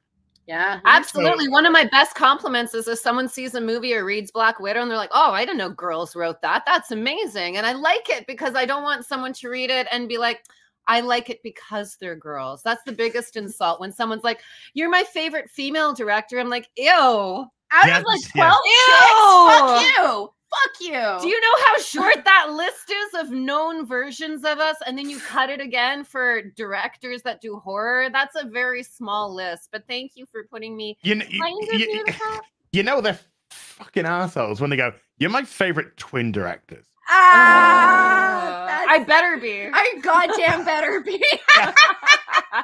Because if they go, you're my second favorite twin directors, you're like, what did you fucking say? Who? What did you just? Are the Olsen twins directing now? Yeah. Ouch. I would be furious, but good for them. I'm happy we didn't horribly let you down on Black Widow, unless we did, and this is the time that you're going to reveal it. You want to? Well, now that we're live on stream to humiliate. No, I honest to God, I wanted to get the individual issues because I'm a collector, and that's what I like to do.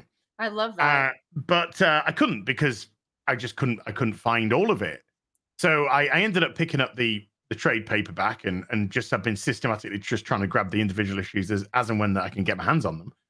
And I legit said to myself, because you were coming on the Real BBC, and it was about a week before the Real BBC. So I thought, I'll just 5 parts. I'll read one issue of the trade paperback, because they're divided by the covers. So you come to an end of a segment, you see the cover for the next, then you turn it. I said I'll just do one a day, because I just thought that would sort of be what I'd be okay with. I'd be like, read, okay, there's one. Let's pop it to one side. We'll pick it up tomorrow. And I just couldn't put it down. I just had to blow through the whole thing. Just could not put it down. So it was one just one sitting, just like do. Okay, part 2. Okay, let's go around. Oh man, that's the best compliment. We wanted it to be exciting. We wanted people to be like, oh, this Nat story should have always existed. And you always talk about what a badass she is. Let's just see her be like really great and crazy, and use that she's a she, like her dressing in disguises and pretending to be other people and seducing people to get into places, like that's fun to me. Like I just love Nat to death. And I love that she leaves Captain America, and at the end he has his little baguette and she's like, I'm sorry people were mean to you. And she's like, don't listen. And he's like, okay, thanks. And he's like, please don't go. And she's like, no, I have to flip out the window. I'm mysterious. And that's it was just, and I don't mean it. Don't take this in any way disrespectfully. It was just entertaining. That's good. And I don't mean that, and it doesn't lack any sort of levels, because there was a lot of levels on there, but it was just entertaining. I was entertained, and I needed more. I needed to go through, and it's actually quite sad getting to the end, because just like fuck, you should have just done a huge run of this thing, you know? Thank really you. Initially, we were under the impression that, I think still at book 2, we were under the impression that it was going to be an ongoing series.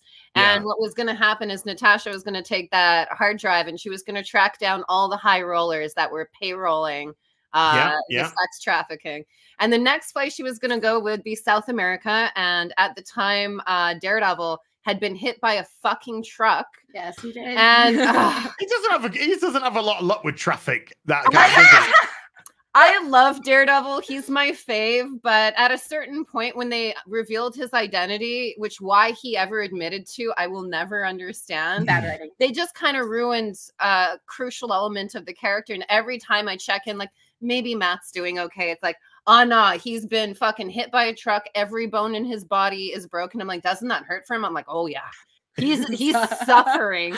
And meanwhile, every like villain is coming in and taunting him while he's there. Can he hear them? Oh yeah. I'm like, what is this? Who wants to read this? Anyways, our story was going to pick up. Matt was rehabilitating. He had given up on God like he does. Yeah, he does. Obviously. And she's like, you need to go into the brotherhood. You need to reconnect with God. Even if you don't go into holy orders, you need to make peace with God because I know this is important with you. And I'll go too because I've done things. And you'd be like, great, we're going to go there. You'll be a nun. I'll be a brother. We're going to try holy orders. But what she's really there is to take a bad group of priests down, which Matt doesn't know about. And Matt's like, why are you doing this? And she's like, listen, I'm saving your soul and doing this. And hey, you could help me too. I mean, I think God wants us to both do this because you're here. God loves everyone killing pedophiles. It'd be fun. It's kind of like a continuation of Guardian Devil too, because he had the whole evil baby, what is my religion thing. So it's just, you know, like a little continuation of that. And it reminds me of the initial pitch for the X-Men movies with Fassbender. It was supposed to be Magneto Nazi Hunter. And they said no one wants to watch Magneto track down Nazis and kill them. I'm like, I would watch with that. 30 movies of that. I would still be watching it. Oh my God. And a multi-language speaking Michael Fassbender coming in and be like, give it to me. But Black Widow killing pedophiles, and it's very Red Room without forcing her back into the Red Room. Every Black Widow story is, oh, do you remember this one time at the Red Room? Nobody cares. Nobody cares anymore. And it's nice to see her be like that mother that she can't be for other children and be like, look, these kids are like me. It's like I'm saving my childhood self over and over again. Yeah, it's very spiritual. Yeah, it would have been so nice. Do not mistake this woman for being soft. Oh, isn't that nice? That was great. That was just great. Yeah, I like that a lot. That was good. Thank you. Yeah, we write Marvel like they'll never let us write it again, and literally every time we wrote it, we're like, this is one and done. If they even print it. Well, I mean, but in all fairness, that's a good thing. Because if that is going to be the legacy at Marvel, it's a pretty fucking great one to have. And it's one I think that people will look back on and be like, why the fuck? Why the fuck? And it'd be, oh yeah, because we were too busy being fucking retarded. That's why for a lot of years. So, you know, good talent, but if that happened, would you be here now? You see, that's so true. Yeah, it's so true. I wouldn't be at the Rippaverse. And I will say, when the Black Widow movie came out, one of my favorite responses were fans being like, should have got the Soskas to do no restraints. It's right there. And I know for a fact that they had read No Restraints play because they said you can't release an R-rated comic. So our editor, who's a sweetheart, said, we're not changing anything. I'm going to change the rating, but we're not changing anything in the book. And we did it. Yeah. And word on the street is ScarJo read the comic. So I pray that she's like, okay, one more movie, but I want to do this one. Hey, she's dead and coming back from the dead. I mean, it would be perfect. Just instead of Cap, it would be all the Avengers there. And she'd be like, fuck all of you. It's going to be hard. I heard Robert Downey Jr. said no, AKA more money. Yeah. He said contract negotiations. That's what he said. Yeah. You can tell that contract negotiations were happening because Chris Evans just badmouthed the Disney process, and people are like, "What?" And I was like, "Oh, he's going to negotiate." Even Tom Holland said, "I don't know if I want to be Spider-Man anymore." Well, I do know somebody. I do know somebody within Disney. And when the Marvels thing was going on, the Marvels test screening. There was a line that was going through Marvel, which was, we need to skate quick over thin ice. Oh yeah. Because they saw it and they were like, this is shit. And I mean, words were actually used. This is shit and we need it cut. So they actually ended up with an 88-minute cut. And that was the one that they had to release because they couldn't go any lower than 88 minutes of runtime. And what was said by this person who saw it from Disney, what was said when it finished was, how do we get Robert and Chris back? That was actually discussed there and Someone then. send hookers to their place now. They're married shit. No, just Robert, we got steak. You can get off that vegan shit any fucking time. We got fucking ribeye, T-bone, anything. You want it, we got it, mate. Red meat. Oh man. Ready for. But yeah, that was one of the discussions in the actual screening room was, how do we get Robert and Chris back? Because this is fucked. Start begging with Jon Favreau. Be like, John, remember how you guys said don't kill Tony Stark? We're sorry. Do you think Batgirl was the equivalent of the Marvels? Do you think there was something like the Marvels in that film and they were like, you know what? Let people, it's better for a film is actually the most valuable before it's released. Yep. It's 100%. So an unreleased film could be more marketable than a troubled film. Yeah. Having seen, I mean, as somebody who's, pretty heavy into Batman, having seen like the imagery of Garfield Lines as Firefly, awful, just, awful. Got nothing against, what's Majiggy, but awful. The Batgirl, that's not Barbara Gordon, The fact that they were going to bring her trans best friend in, which is an awful story from New 52, which is when Batgirl was at its most dog shit. They put her in the Burnside outfit, which is the most dog shit costume. And do you know why they made the Burnside costume? No. So cosplayers could easily cosplay it at conventions. That's not what cosplay is about. It's about saving. It is when it gets corporatized. That's what happens when it gets corporatized. It's like, oh my god, we need a costume that cosplayers can easily cosplay at convention. It's so that's why that one was there. Sean Gordon Murphy then retconned that costume. Well, got rid of that costume, did his own costume, which I actually quite like. I mean, we were discussing Oracle, Barbara Gordon Oracle recently, and I said this would be I think one of the perfect films for you. Is you have a freshly paralyzed Barbara Gordon. Oh yeah, she doesn't. Yeah, she's full of anger because she can no longer walk. She's full of anger because she can no longer put on the Batgirl costume. She doesn't know what she's going to do. She feels helpless. She feels hopeless. She feels useless. She wants to push Dick Grayson away because Dick Grayson, one of the most athletic people, and now here she is bound to a wheelchair. Yeah, she's trying to push him away from their feelings together.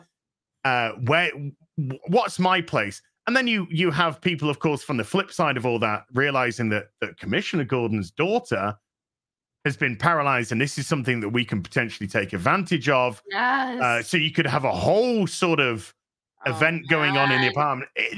There were so many things that you can do because Oracle is infinitely more interesting, I think, than Barbara Gordon Batgirl. Yeah. Oh yeah. You could have Cassandra Cain Batgirl, no problem. You can have Stephanie Brown Batgirl. You can have Helena Bertinelli but I think Helena Bertinelli works far better as Huntress. So probably wouldn't go there, but you could. It's a thing that you could do. So you don't need to have Barbara Gordon as Batgirl. You don't need to have that. She was way better as Oracle, way more interesting than Oracle, and I think provided much a better service to the whole of the DC universe. Yeah. So that to me it's a layup of a movie. You could have a tense thriller of sort of like Panic Room-esque proportions of these people trying to get into Barbara's apartment.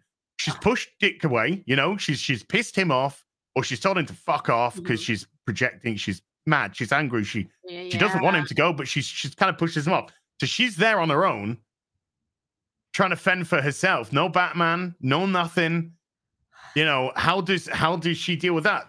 There's easily a film there. That's amazing. And also dudes break into her apartment just because our last movie, we had an actor, Christian Rose, and he's a wheelchair user.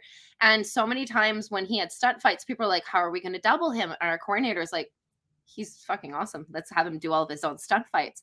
And by the time there was like the 5th like fight with zombies and stuff, and it was like crazy, everybody was like, whoa, this is awesome. I've never actually gotten to see that because we always act like, oh, well, you know, they're in the chair, so they can't do anything else.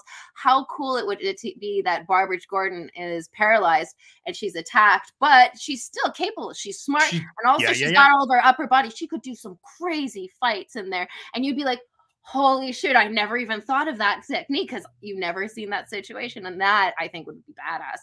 Double badass if you find an actress who is a chair user to play her instead of just having somebody sit in a chair and then all of a sudden, whoa, you're actually doing the representation you're always talking about. Yeah. Now giving someone an opportunity because no chair users ever get the chance, like hardly ever. It would be amazing to find an athlete that had been injured and not just for like the fulfillment of diversity, which is like check. No, they have the muscle memory. They have the because I see like the first person trying to get hold of Barbara just totally underestimating her as a wheelchair user. Yes. So he's just like, you just see it like taking his arm, turning it, sticking it in the wheel of a wheelchair, then rolling it and breaking his arm. Oh, that would be so fucking money. And then everyone else was just like, what the fuck? You know, and you could sort of see how they could start by being a little bit lax with it. And then be like, fucking, what is going on? And then, you know, you got to take it down. You got to have her at a weak point. You got to have her out the chair, getting dragged, whatever it may be. Yeah. You got to have her at that point. But then she rises back up again. It's 100%. And it would have so much trauma, like opening the door and having Joker shoot you. She wouldn't want to, she would be traumatized. She would be severely traumatized with every interaction, and she'd have to figure out how to remaster that in a way she never had to as Batgirl. Not to mention the people who are waking up in horrible situations. You have diabetes, you had your leg chopped off. Like, what the fuck are you going to be able to watch to help you through that? What better than watching Barbara Gordon go from Batgirl to Oracle and realizing that she's disabled, but she's not powerless? That would be exactly. It's okay. I'll tell my friend at Disney. Oh, no. We gave them more good ideas. DC and Marvel, if you're listening, you got to listen to all these. You got to listen to Nerdrotic. The answers are here. The answers are here. No. There's too much. There's too much hubris there. There's too much ego there. There's too much vanity. They're self-sabotaging. Oh, yeah. They would rather go under or drag everything with them than admit fault, admit mistake, listen to the actual people who buy their shit or used to, but Virtue Bucks, I'm sure it's going to break out any day now. It's going to be like they're Bitcoin. Almost worth as much as the real bucks that Eric Delay is making. No, I mean, but they're not even as good as IOUs, but Oh, Eric's crying into his. Yeah, Eric's crying like this. Eric is such a cool boss. Like, I didn't even know he came from IT originally because I'm Amish, and he was helping me get on the system. And then I was like, "Oh, I'll bug your assistant." He's like, "No, I'll help you." And I was like, "My boss wants to help me through everything, not his assistant." I was like, "This is gonna take a bit to get used to, like caring." It's nice. Eric's great. It's just quite hilarious that somebody decided to do it for themselves. Yeah. And that's just made so many people mad. How dare you go out with an idea, your own money, and a dream and actually succeed? How dare you? Like, wait a minute. Aren't you meant to be stunning and braving him? I've never seen anybody make a comic book and be so criticized. From looking at how a car looks to being like, I don't know if they would speak like this, or I don't know his inseam. How do I even know who he is? It's just like, what's his power? I want to know how he got his powers. Where's the spider that bit him? Like, it's oh my god, it was so many years before we got an origin for Wolverine, and then when we did, everyone was like, not good enough. We don't like it. You wanted to know, and then we told you, and they didn't tell you for the longest time because they're like, oh, it'll never lead up to the mystery of where Wolverine came from. And then when Daniel Way wrote that he was a sick kid, oh, no one liked that. Oh, he's kind of a pussy as a child. Oh no. I hear that DC are going to give Joker a definitive origin. Who wants Which that? one? Which of the three? Once they started doing 3 Jokers, I was like, guys, come on. Did they all fall into that after another? They're like, yeah. Didn't any of them like file a copyright thing and be like, wait a minute, I'm the Joker? But that's actually DC's DC's problem though, because they change their timelines so consistent, you know, so regularly. By sort of doing these sort of like soft resets. It's like, you know, like Batman 400 to Batman 500 is no longer like the continuity. It's now a different continuity, but they still refer back to elements within that continuity. So that's how you've ended up with the 3 Jokers. Because they're 3 Jokers from the 3 continuities, which have... That's wild. When we were going to be writing for Zatanna, we were asking like her powers, her age, her origin, her like basic stuff. And they're like, we don't know. We've written it so different so many times. We don't know her age. We don't know what her powers range is. We don't know if she has weakness to the powers. We don't know if she runs out. We don't know any of that. So just, you know, create something. That's why you need a lore master. I honestly thought there was one person who's like, Spider-Man wouldn't do that. Rewrite this. But now there's people like, whatever. Here's a picture of me next to the Spider-Man comic I did. I'm not going to read it though, but you know, I'm the best editor in the world. Apple O'Neil. When we wrote Black Widow, we tried to put as many things that fans would like as possible in there. Like Madame Mask, not a lot of people know who she is even. Taskmaster is one of our favorites because he's such a naughty boy. He plays with Deadpool a lot. And nobody ever really writes a Taskmaster that's a Taskmaster. He's just kind of like a, what assassin haven't we used in, you know, a few books? Yeah. He was great in No Restraints Play because he was playful, but when it got down to the end, it was just like, oh, by the way, I know it's you, Natasha. Yeah.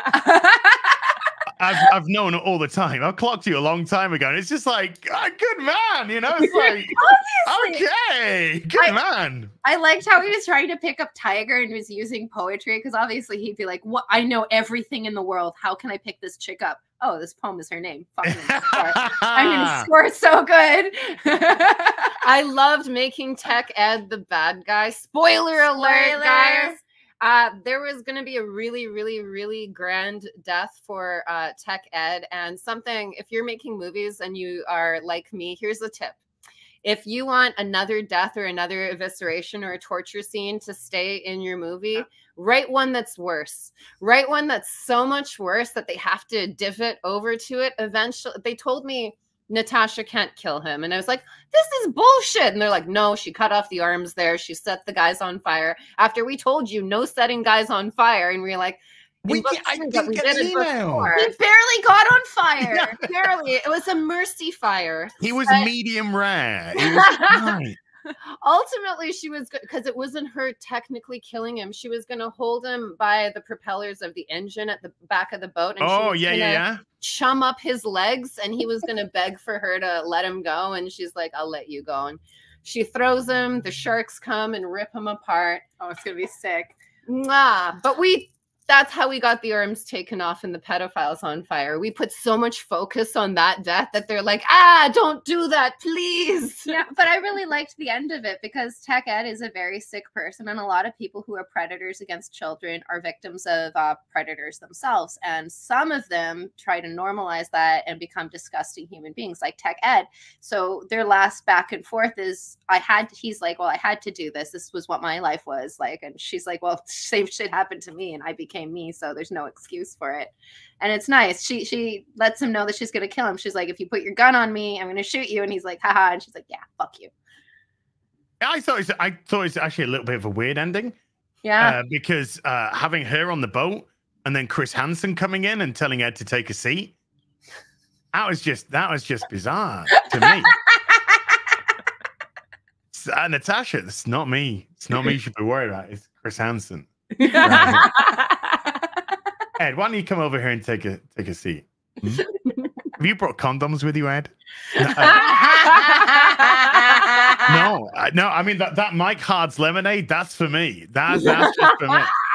Oh, that's funny. I hear a story, and actually, maybe is this appropriate? The gang guy? No, I probably should. No, that's not appropriate. I'll tell you that story about later. But sometimes Jen and I, to get real life experiences, we ask people who live in certain different lifestyles, and they're like twins. I'll tell you the story, and sometimes you're like, whoa. It's because we work in horror. People will tell us the most horrible story they have. Some of them are pretty bad. And there's a lot of gang activity in Vancouver. So you're like, oh, whoa. I feel you're getting into the story. Stop it. Okay, then I'll tell you the story after it's done. But it was about an enforcer. And I was like, you're saying the story still. Okay. You're one Punisher slip away from, and this is what he did to him. Anyways, he would have been perfect for Tech Ed. Anyway, at the end. Oh, wow. Okay. Prison style. And everyone lived happily ever after. Yes. Like in every gang-related story, everyone was fine. Everyone's fine. Nobody got hurt. No. Hands were shaken. Yep. Bonds were forged. Fist bumps, and it was over. It was done. Nobody remotely got fucked up and killed. No. In any capacity.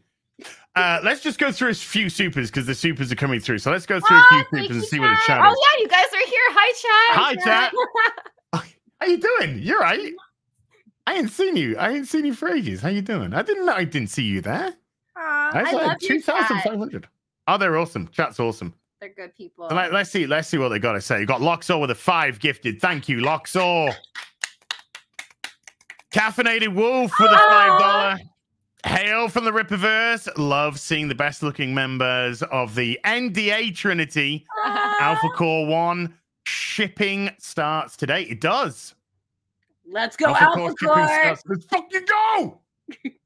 Garfield's Bizarre Adventure with a $5. It sucks that Az passed away recently. Yes, he did. This is a simulation of Az.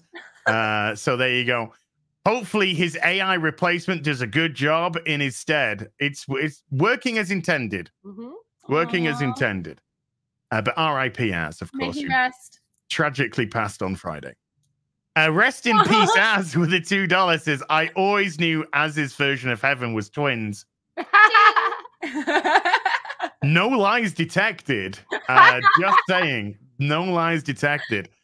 Hometown Hero with a $5 says, picked up no restraints play. So good hope Eric gives these lovely ladies more. They are geniuses, Hail Az, Sokas, and Rippaverse team. Same to you, dude. You're gonna he's got the avatar of the then I fucked her in the pussy guy. Oh, nice. Legendary. Wonderful. I have been this guy's had me in tears laughing. I know the guy. He's funny. You're wonderful. Do you?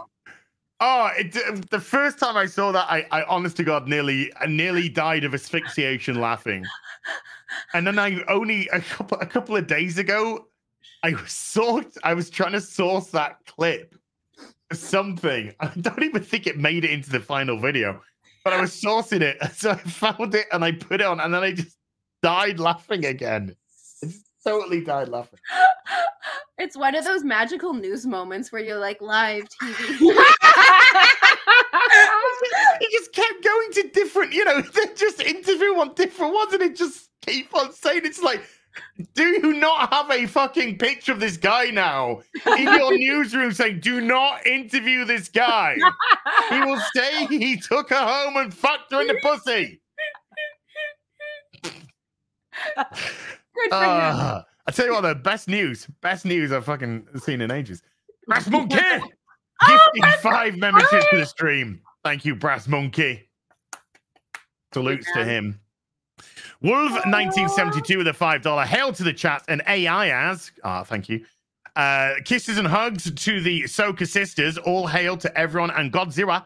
-1 for movie of the year. Have you seen that yet? Are you going to see that? Is it good? It's not out in the UK until the 15th of December. Oh, but wow. Everybody who I know who has seen it has said it's good, really good. Oh, nice. And 15 million budget. That's incredible. I don't know. I mean, I kind of assume where the $300-400 million budgets go. Obviously. But when you have that much money, I'm like, is it really about the movie at this point? Or is this some ransom negotiation where this producer makes this much and you have to pay this country that much? Money laundering. That many things? Yeah, it is money laundering. Yeah. It 100% is. 15 million is still a lot for a movie. I'll give you 15 million to make that Oracle movie. It would be sick. I'm just imagining the stunt fights now because they would be sick. Panic Room vibes. She'd have also. You got to get a head putting somebody and breaking the nose. You got to get that in. Oh man, James Gunn, if you're listening, we're in Vancouver. Let us know. You still have our number. Trauma, be trauma by the end of that. Oh man, trauma. Incredible Mr. E with a $5. 3 of my favorite nerds talking nerd stuff. Love it. Ladies, thank you for the love on my Alpha Core poster fan art I posted today. Oh, beautiful. I saw that this morning. We don't just have the best fans in the world. They're talented. They're really sexy talented. And they're funny and they're talented. Yeah. Got them. As is Wonky Eyebrow with... I love that. Wonk. With a £2 says, nerds, hail my lovelies, and as hail Rippaverse. Absolutely, man. Yeah. Psychotic Mongoose gifting a membership to the stream. Thank you, Psychotic Mongoose. Therio, God of Rage with a $20 says, much love to the Soskas. Congrats on your promotion. Oh, hey, Az is alive. No, I'm an AI Az. I should really change the name, actually, to AI Az. Yeah. Much love, brother. Had a rough middle / high school life. I can genuinely say I wouldn't be alive without Spider-Man and Thor. We need our heroes, buddy. Bless you. I feel the same. Yeah. I mean, I gravitated towards the darkness. I gravitated towards Batman. Thor, but Taika Waititi said it was the least popular comic book series. That's weird. I didn't know people ever read a Thor comic. I loved Thor. Poor guy. Why would you say that? Nobody asked. Why would you ever offer that information out? That's like when one actor said he used to suck to get his bills paid. Oh, nobody asked. He just offered it. Could you imagine being the PR guy being like, okay, just talk about your TV show? No one asked. My mate, I think I'll tell the story, but the chat might have not have heard this one. My mate, his missus, her car battery got broken. And she said, could you get it fixed? Because I don't know that. Can you sort it out? He's like, I'll sort it out. So he bought her a new battery, 125 quid. A lot of money. That's about probably about 200 Canadian. Yeah. And he fitted it. And then he texted her and said, right, I bought you a new battery and I've fitted it for you. And she sends a message back to him saying, I owe you. And it had emoji face with mouth open and then an eggplant next to him. And then he texted back, I'd rather have the £125 back, please.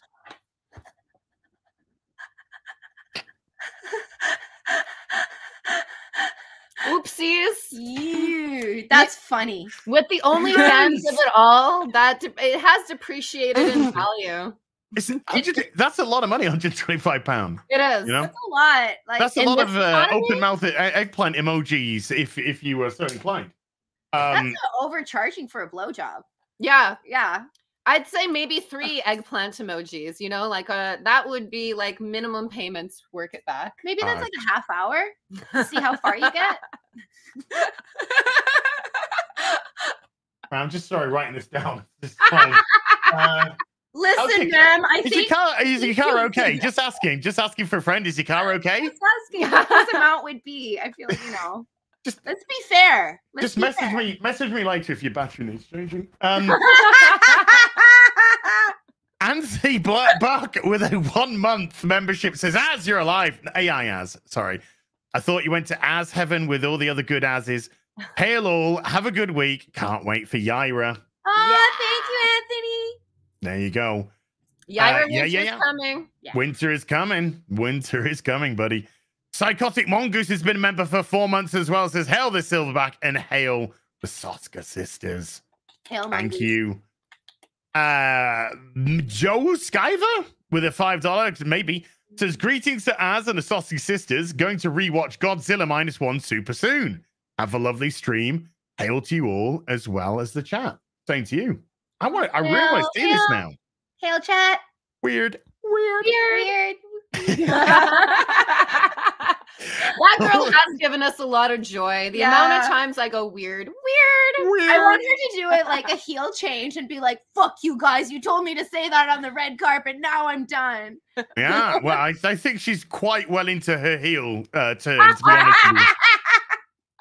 I think Rachel needs a baby face turn pretty quick. That's what you need, sweetheart. Oh, it's hard to set up a baby face. The fans never take it. Mm-hmm. It has to be natural. Hey, yeah, MJF. You know, he was the heel they wanted to cheer. He was the heel they wanted to cheer. Tall, dark, and gruesome with a £5. Much love to Jen and Sylvia.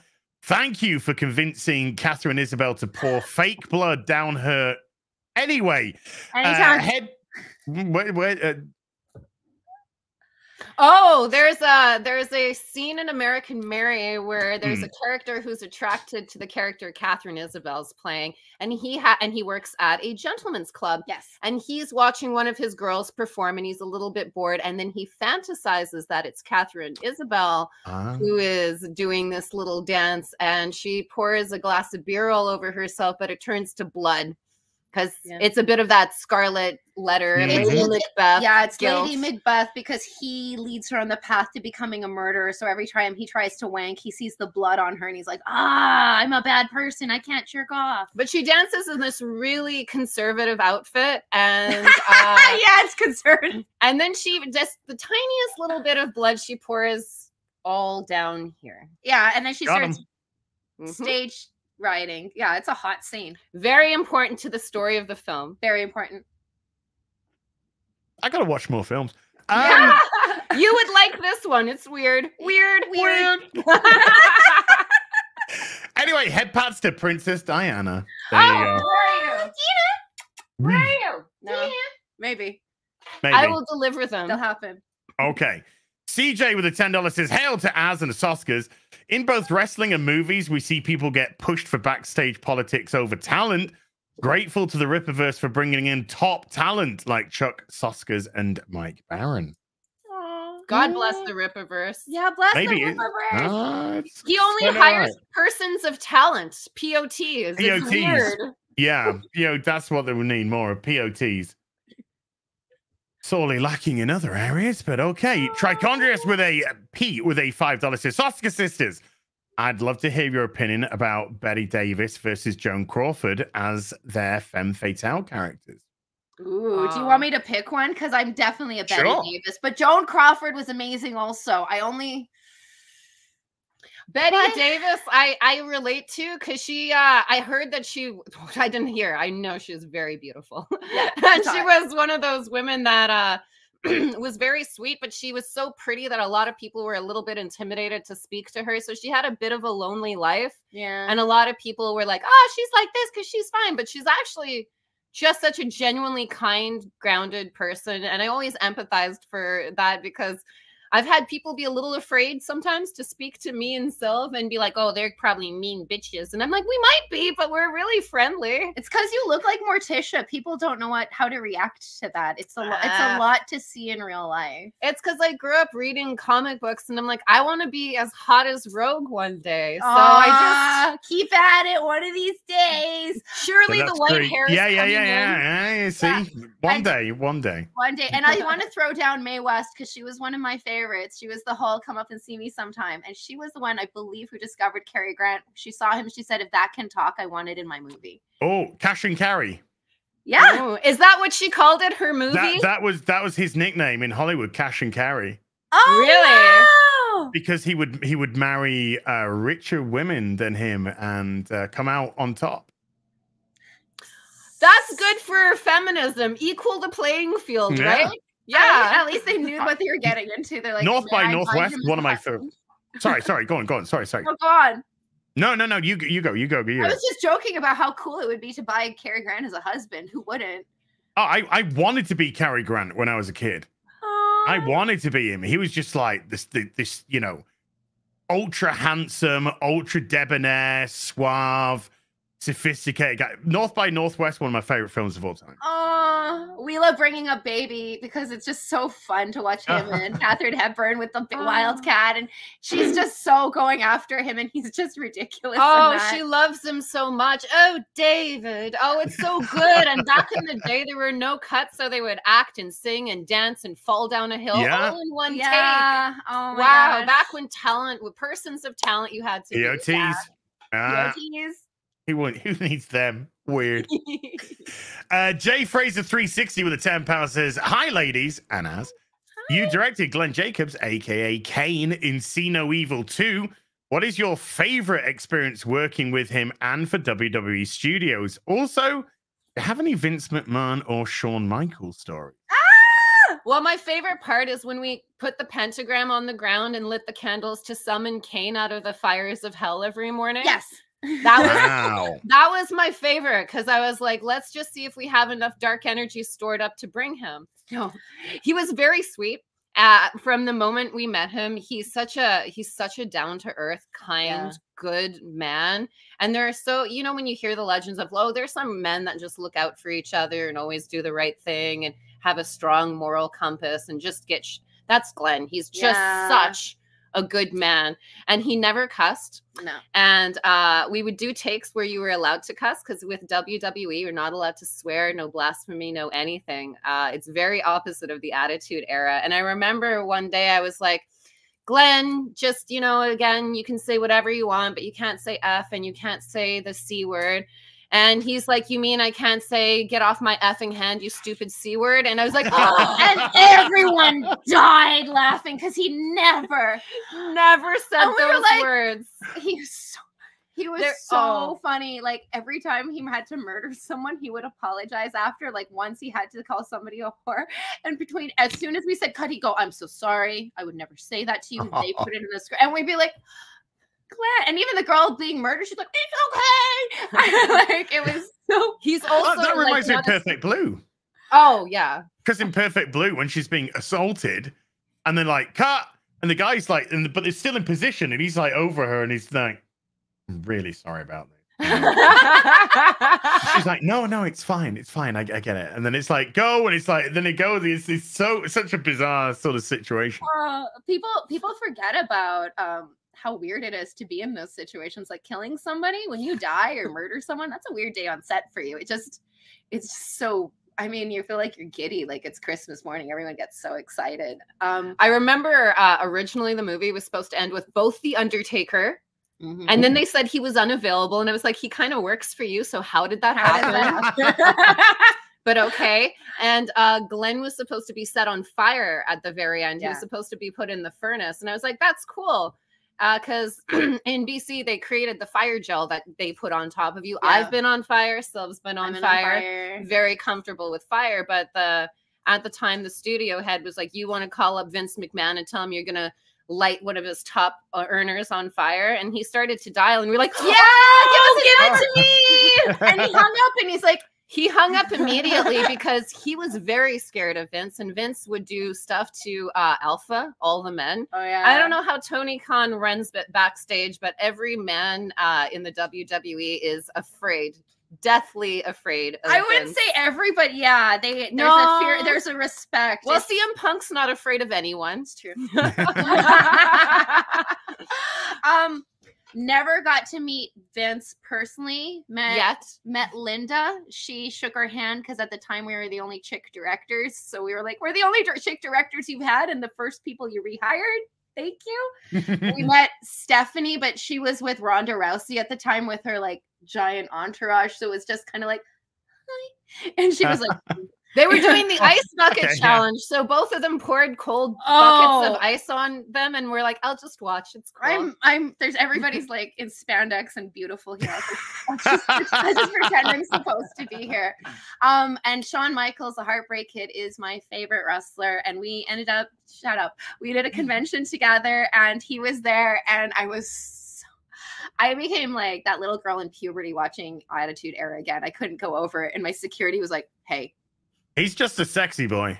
I know. He's not your boy toy. I know. Okay, so he said, Sylvia, if I walk you over, will you go? And I was like, okay. And so he walked me over like this was like 2 years ago, maybe 3, like a child. I went over and I was like, hi, Sean. He's like, hi. And I was like, hi. And I'm like, and he was okay. And I was like, I had a little action figure. I was like, could you sign this for me? And he's like, oh, I saw you were telling me. Start signing it for me. I was like, I'm such a big fan. And he's like, oh, it's better than getting a real job, huh? And I'm like, and then he just hands it back to me. And then his handler takes him away, and I'm still there. And my handler, I'm a normal person, but there's a few people I'm not normal around. And my security guy's like, are you okay now? He's like, okay. I'm like, okay. Drag her away.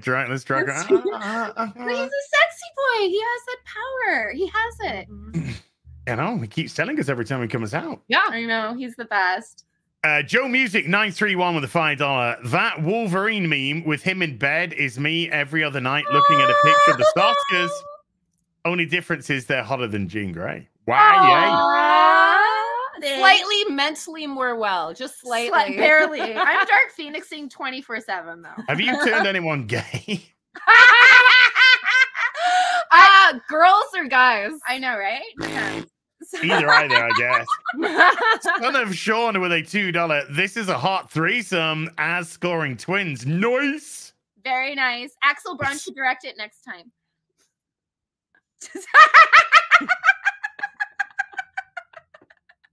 I'm actually surprisingly okay with it. Yeah. I would be honored to be directed by Axel. Oh. I thought I was going somewhere completely different then. I was ready I would be honored to be in a threesome with you too, Al. Sorry. Sorry, I forgot you were there. Sorry. It's fine. You killed Az for real, you bastard. All right, let's read this super chat. Yeah. Melodic method. Oh, guys, somebody put the heating on. Who's put the heating on? Turn it off. Come on. Melodic Method with the $10 says Clownfish TV did a podcast with a panel of comic creators, and one subject that came up was how kids read comics written for adults. I completely agree. Your brain expands to understand the writing. Correct. Same with TV. Like now, we're making Star Trek for kids. We're making this kids' TV show, Star Trek Prodigy. It's already been cancelled, by the way. And I'm just like, well, when I was a kid, I was watching Star Trek. That's what I was actually watching. I wasn't watching Star Trek for kids. I was watching Star Trek because that is the thing that it fuels the kid's mind. It fuels your imagination, your development. You don't want to be, you mentioned it earlier, infantilization. Yeah. Comics are written by infants for infants, essentially. Mentally infantile people for infants. And no, I'm reading some wonderful stories as a teenager in comics, and yeah, your mind expands to understand the writing. Yeah, it's weird that anybody would promote being in a juvenile place, but if you look at adults now, I saw it with the term "I don't want to adult." It almost made it look like being adult wasn't something special and a right and a responsibility. And now it's like, oh, I want to be a kid forever. It's like, where is that mentality coming from? Well, it's all of your media is telling you to be an infant. I also think the best art is something you can re-experience in your life. Who Framed Roger Rabbit is my favorite fucking movie. And when I watched it, I just liked Roger. Yeah. And then I got older and I was like, oh man, this is about extortion and alcoholism and murder. Oh dear. And then I became even older and I was like, oh, it's about prejudice and racism. Wow. But as a child, I could watch it. I just thought Jessica was pretty. I didn't think there was anything sexual happening with the patty cake. I just thought, whatever. No, as a young boy, when that came out, I just saw a huge pair of tits. Where? on Roger Rabbit. Roger, nice rack. He did have a good one, didn't he? He did have a great rack, didn't he? DB with a £2 says, sisters, can you give us a silverback raw, please? Oh, that's cute. That's like a monkey, right? Sure. Okay. What is that? What is a silverback roar? It's kind of like right? I think for $2 that'll do. I do. I'm also afraid of monkeys, DB. It's my one fear. Yeah, they're like ultra powerful, you know. They just rip your arms off and shit. Oh yeah. They put their fists up your organs in the bum region and yank it out, and they take your genitals off. What? Google monkey attacks for I don't for a scarring experience. Thank you, TV. That went play. You see, this is what happens when you got horror directors and you just get a super chat like that. That's where it can go. Just yank the fucking shit out of you. That's where we're going with that one. Good dad. Viking Peach Bump with the $5. R.I.P. as. Lest we forget Lest we forget. Gone but not forgotten. Hopefully. Vital Morpheus with the $10. Curious to hear the top 5 favorite horror directors of the Soskas. Ooh. Not the Soskas. I can't wait to see the horror spin you ladies will put on Yaira. Wait till you see who she fights. Wait till Yaira is a character who was granted permission to kill. Yeah. From her origin. And let's just say it's satisfying. It's so satisfying. Yeah. Top 5 horror directors. We'll share. Okay. David Cronenberg, Mary Harron, Eli Roth. Takashi Miike? Takashi Miike, definitely. Oh, George Romero. Yeah.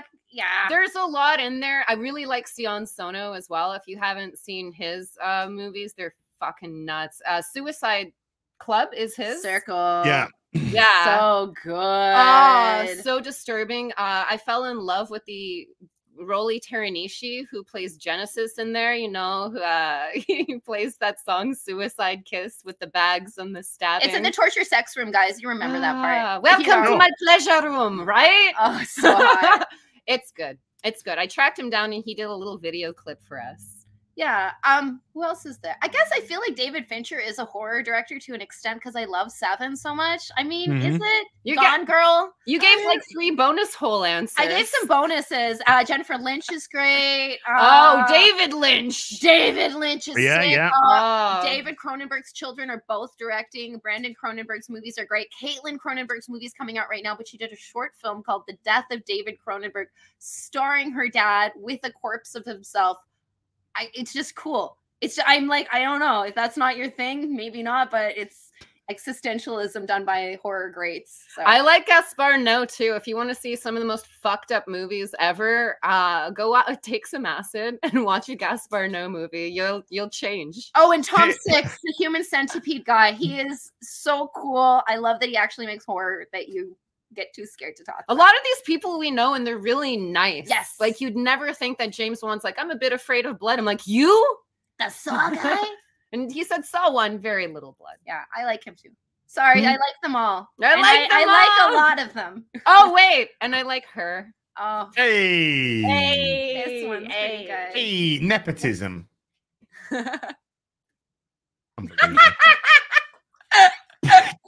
Brass Monkey with a $10. After that Primal Rage Black Widow No Restraints play brought out of me. Can't wait to see what Yaira has in store. Great job. Thank you. She gets shit done. Mm-hmm. I think yes. Yaira would have been censored 4 times in that book very strongly. There was one thing that Marvel said we're not allowed to do, and we did it, and Yaira won. And instead of Marvel saying no, Eric said yes to everything. If you're gonna read Yaira with a youngster, read it first. Well, I don't know what it is. Honestly, I don't know what it is, but I do believe you have told me that you thought Eric was gonna go no. Yeah. And then Eric was just like, oh no, go, do it. We put something right at the beginning. We're like, because you put things in and you're like, oh, this would be cool, but he probably wouldn't let that happen. And he loved it. He actually pushed us to just do.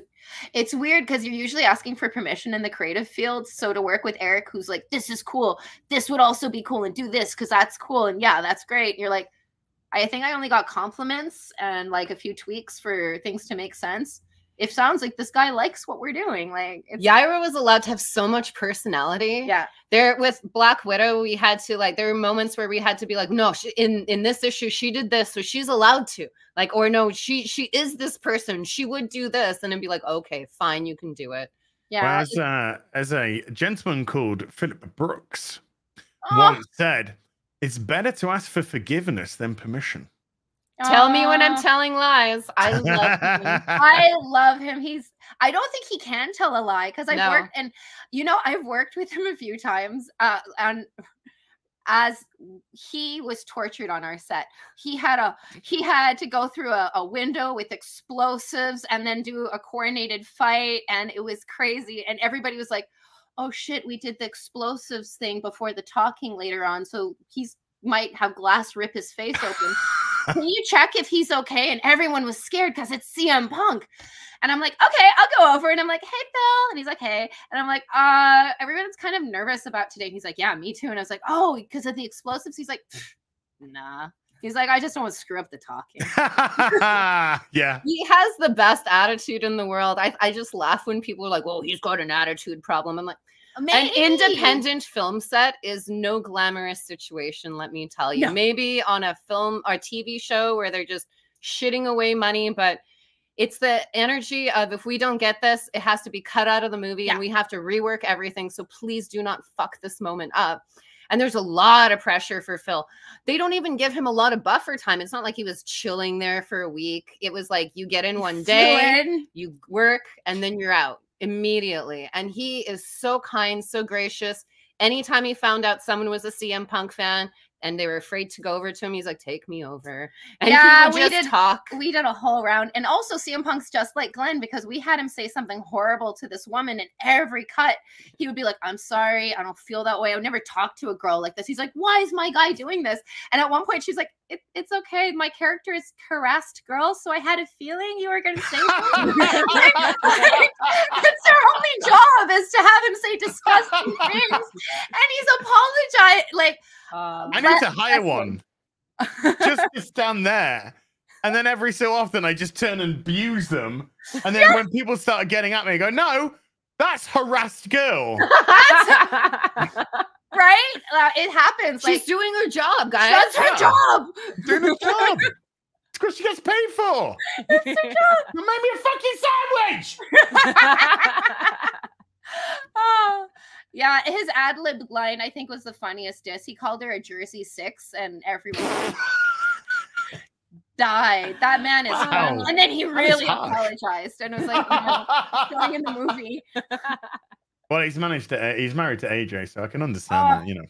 She's a little cutie. Yeah, she was on our movie too. God, she's so hot and nice. They're both hardcore straight edge, so we had her drinking and doing pretend cocaine, and it was so funny. She's like, how do you do this? Sorry. Yeah. I just don't get it. What is this? It's a pile of coke. Okay. Sure, but DB with the £2 says, "As can we get a retro game stream, please? Maybe. I'll have to pick one that works on modern. I mean, we'll see. We will see. A strong maybe. Yeah, it's a strong might. Kin with a 5 gifted. Thank you, Kin. Appreciate that. Vito Prashad with a $10 says, "As in heaven after getting choked out by Yaira's thighs. What a way to go." That's not a bad way to die. Hi, Vito. I'm okay with that. I'm okay with that, dude. There are certain ways that you want to die and you don't want to die. I'm more than happy to die that way. Are you ready to die? Coldest blood runs through my veins, mate.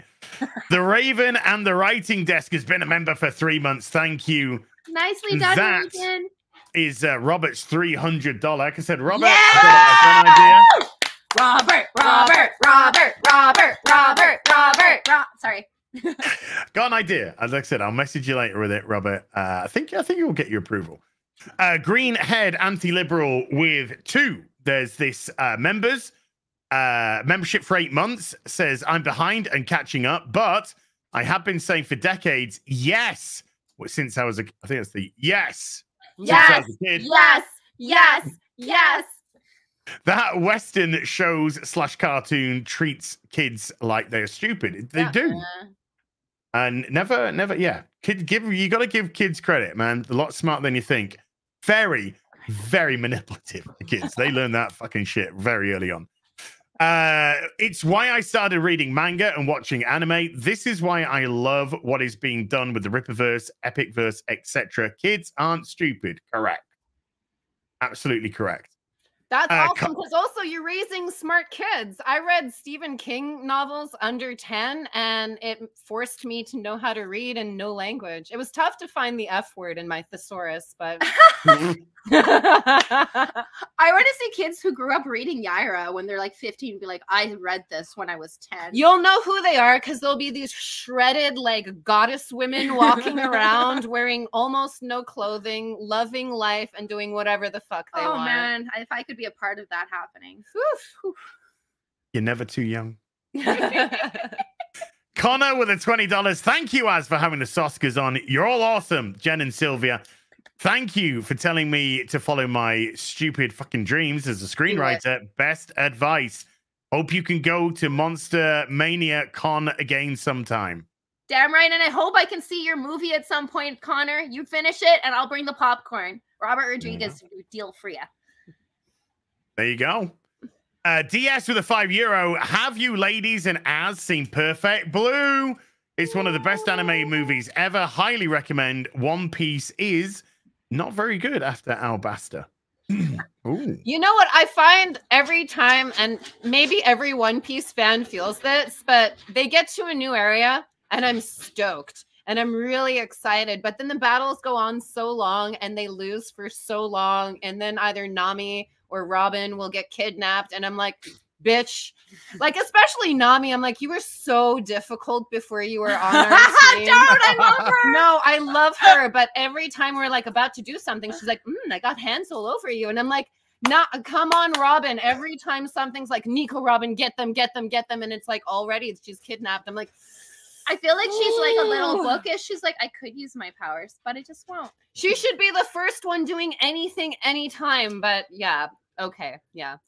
I will say that I'm going to stick with it because now it's like, I think we're 654. Yeah, we've almost caught up. No, we're like a little bit over half, aren't we? No, because it's 1,092, 93, 94, 95, 96. I don't know. Chat, you know. We're on our way to getting the One Piece.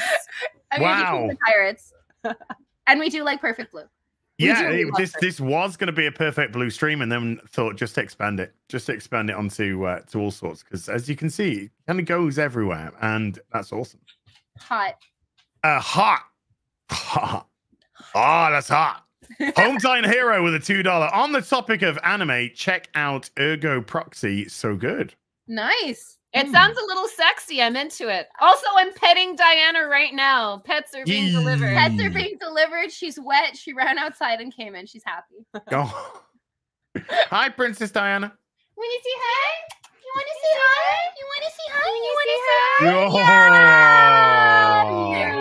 hi? There you go. Kung Fu Hot Dog with a 6-month membership says, can the Soska Sisters with the Fangs, Jen, visit my place and turn me into a vampire, please? Accept my invitation. Love you too, Az.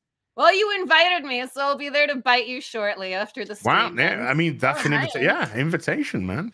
That's it. Dead. You're dead. Side gig. You're dead. She might just drain you, man. Gorbuzz with a £10 says, a decent anime in recent days is Friesen, Beyond Journey's End. Nice. Ooh. Are these all on Funimation, Crunchyroll? Cat. Yes, no. I can find them. It'll be on the Pirate Bay for sure. Yeah, it'll be.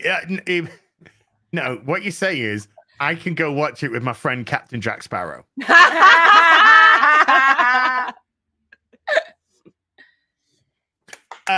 GJJ has been a member for 22 months. Thank you, GJJ. Good commitment. That is a heck of a commitment. I've had relationships last less than that. Aitken with an 8-month Australian says, I'm geeking out here. I'm so happy they've started cloning beautiful geeky women. There's hope for the future after all. There you go. Aww. Thank you. It'll be like Jurassic Park. We'll just keep cloning me and Jen. Well, I was going to say, to different continents. Aiken, these are the OGs. They're not even clone, man. This is ground fucking zero, man. Yeah, this is okay, pure. just saying. Deflect 15 with a $20 says One Piece is taken over from Dragon Ball as my favorite anime. I don't read manga of all time, and I loved Dragon Ball. OP has great pacing, great character tropes, great power systems, great world building, and great humor. Yeah, it really does. I miss that Sanji isn't more of a slut in the live action. Yeah, because everyone has that one friend that's like Dan from Reanimator. Like you see a chick and it's like, and that's it.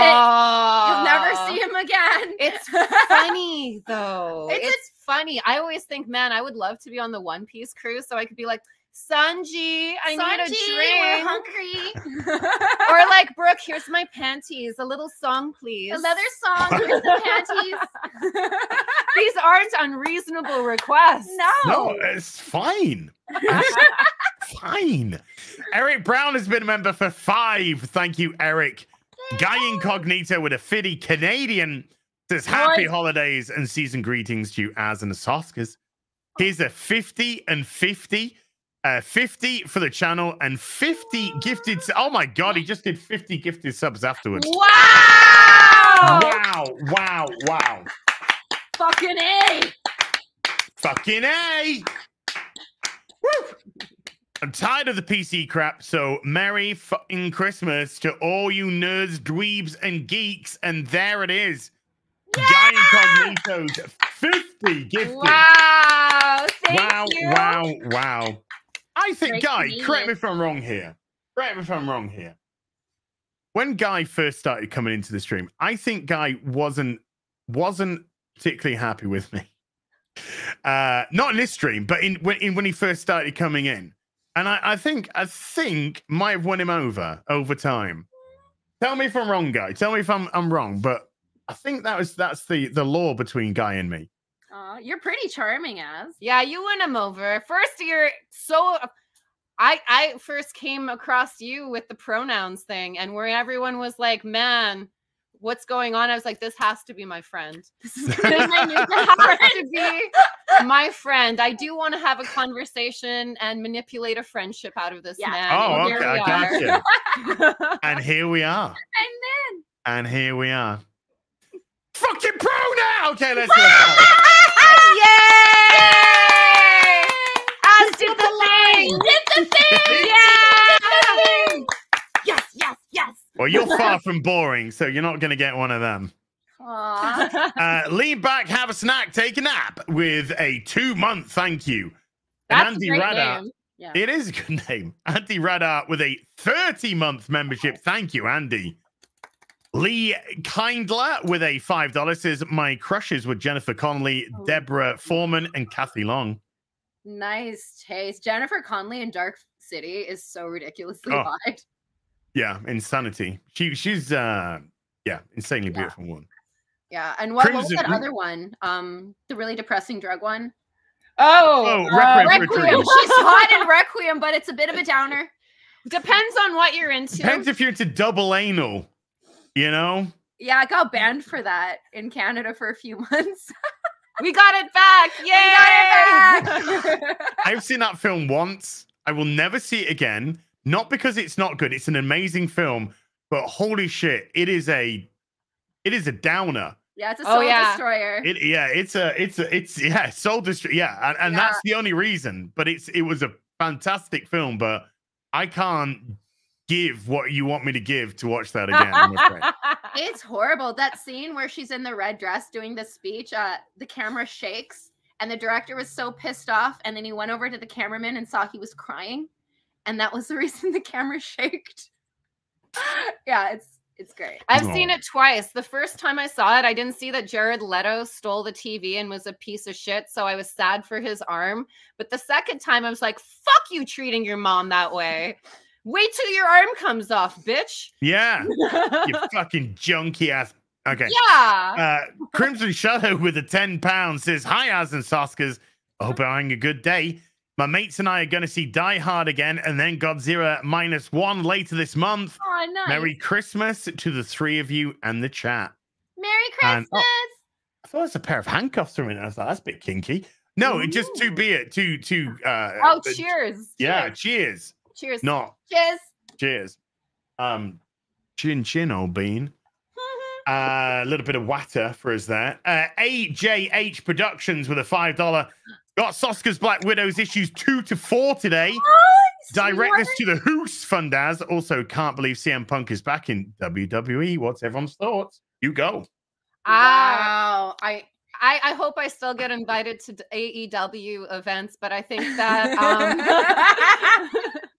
I do think that I always questioned why Vince McMahon was the way that he was. And from an outsider perspective, I'm like, this guy is way, way, way too harsh. But I have a Rottweiler now, and I've learned something called firm but fair. Firm but fair. Yeah. And I think that there wasn't enough structure over there. And I know more than I'll say on this stream about how the WWE treated AJ and Phil. And I'm shocked that they would go back, but that only means that things that happened in the AEW were worse. And knowing what I know about what happened before, I'm like, there must have been, it must, because Phil doesn't he doesn't quit on things. He doesn't back away from things. He is a guy who will tell you that you're fucking wrong and to get your shit together and to fuck off. To your face. To your face, which is a gentlemanly thing. And I think there's a lot of ass kissers in the world and they're really put off by that. But if you do something stupid, I think life would be better if people said, you know what? Fuck off. Yeah, exactly. So someone should check on Hell because I think it's frozen over. Just in time for Christmas, we can go ice skating on Hell. I can't believe that he's back at the WWE, but I have a good feeling that AJ is not far behind. Well, I love CM Punk. I always will. And he's one of the best human beings ever. I remember when he told me he would never go back to wrestling when we worked together. And I was like, ah! And then everyone was talking about AEW. And I texted him. And he sent me an emoji with sunglasses like, oh, man. I was like, again, you can't lie. You're telling me you're coming back. And then when this was happening, I got really excited. I didn't think he was coming back though. No, I honestly didn't. We were talking, spoiler alert, we're talking about the next project with the three of us are going to do together with Phil. I didn't know that was his next future. And when it happened, I was so happy. He's so happy.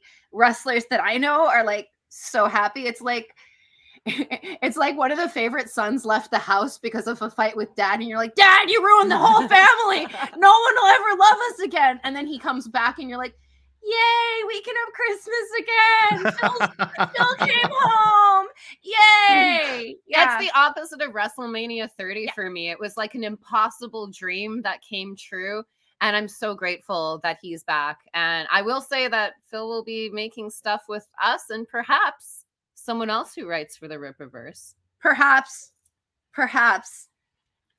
there's something already in the works. But I love Phil. I love wrestling. And I will tell you, kids, spoiler alert, if you see wrestlers saying they hate each other in the news, don't take it. Just remember that it's all a game. It's all a game. So there was a certain wrestler, I won't even say who, that they're like, oh, he's so mad that CM Punk is back. I'm like, he's not, guys. They've been working on the angles for months. Like, I love that you guys are like, oh, Phil's so mean and there's a morality clause. Guys, I love that you believe in Santa Claus. Keep believing. The amount of times people come over to me and they're like, Phil was going to fight this guy. I was like, Phil was going to fight someone in his time off? I don't think so. I don't. Not allowed to call him Tyler Black anymore. It's Seth Rollins. We've got to call him now, isn't it? I still remember when we used half blonde, half black hair. Yeah. I still call them all the Shield guys. I'm like, you're still trying to put over the Shield. I will never like them. I know. Never. I love the Shield. I actually really like. I was a big Moxley fan. Well, he's perfect. He's lovely. I would call Roman Reigns a porn star Undertaker. Like, he's sexy Undertaker. Because I didn't see Undertaker for a while. And when I first saw him, I was like, oh my God, he got so much work done. It was so funny. So when you work for the company, you can either watch in the crowd or you can go backstage where they're having catering and stuff. And that was one of our favorites to do. And I remember we were watching an event Goldust was on one side and Kane was another side, and we were all eating, just being normal people. And Roman Reigns goes up and Jen starts calling him slutty porn. He starts fighting against Randy Orton, and they're both very sexual looking guys pressing each other down. Oh my God, when Roman pins a guy, he flicks his stripper hair back. So she's so I'm giving my own play-by-play of what's happening because we always wanted to be announcers. And Goldust is cool. Goldust is cool. You can say any crazy shit around him. Goldust was laughing his ass off because it's good stuff. And Glenn is stopping eating and he's getting quieter and quieter. And like you can see this color. And he's saying, "Oh my goodness! Oh my goodness, Jen! Oh my gosh! Oh my gosh!" And I thought it was a joke. He was like Kate Hepburn being like, "Golly, Jen!" And he's like, "Gosh!" He's like, "Jen, you don't talk like that when I'm wrestling, do you?" And I said, never have I ever, while you and Undertaker, my favorite wrestler, were wrestling, have I ever said anything of a sexual nature, Glenn. Not about you, not ever. And then me, her, and Goldust just died laughing. And Glenn's just like, he's the diva's favorite demon because he doesn't want it. Girls want to give him attention. He's a nice married man. How tall's Glenn? Like fucking 6'10". He's 7. He's Glenn? He's like, he's huge. He's like, he's 6. Oh, wait, let's see. He's like 6 something. I know Big Show is 7. Big Show's 7. And he was, no, I don't know his weight anymore because he's slimmed. Yeah, he's ripped now. He was half a ton before, but I think he's like 3 something, lower 4s. Yeah, it's funny because we only work with giant wrestlers. So whenever somebody's like, they're big, I'm like, well, I'm Hobbit size. Everyone's big to me. Oh. Amagill with a 20 Canadian says, thank you, Az. I don't always agree with you, but watch you because you're always honest. To the sisters, great to see fellow Canadians get more involved with Ripper. Can you help out by connecting me with a comic artist? Oh, yeah. Oh. Are you looking for a comic artist for your own thing? Hit us up on Twitter with your thing, and then we'll post it out and be like, hey, are you a comic artist? Looking for a script? Let's make it happen. Matchmaker.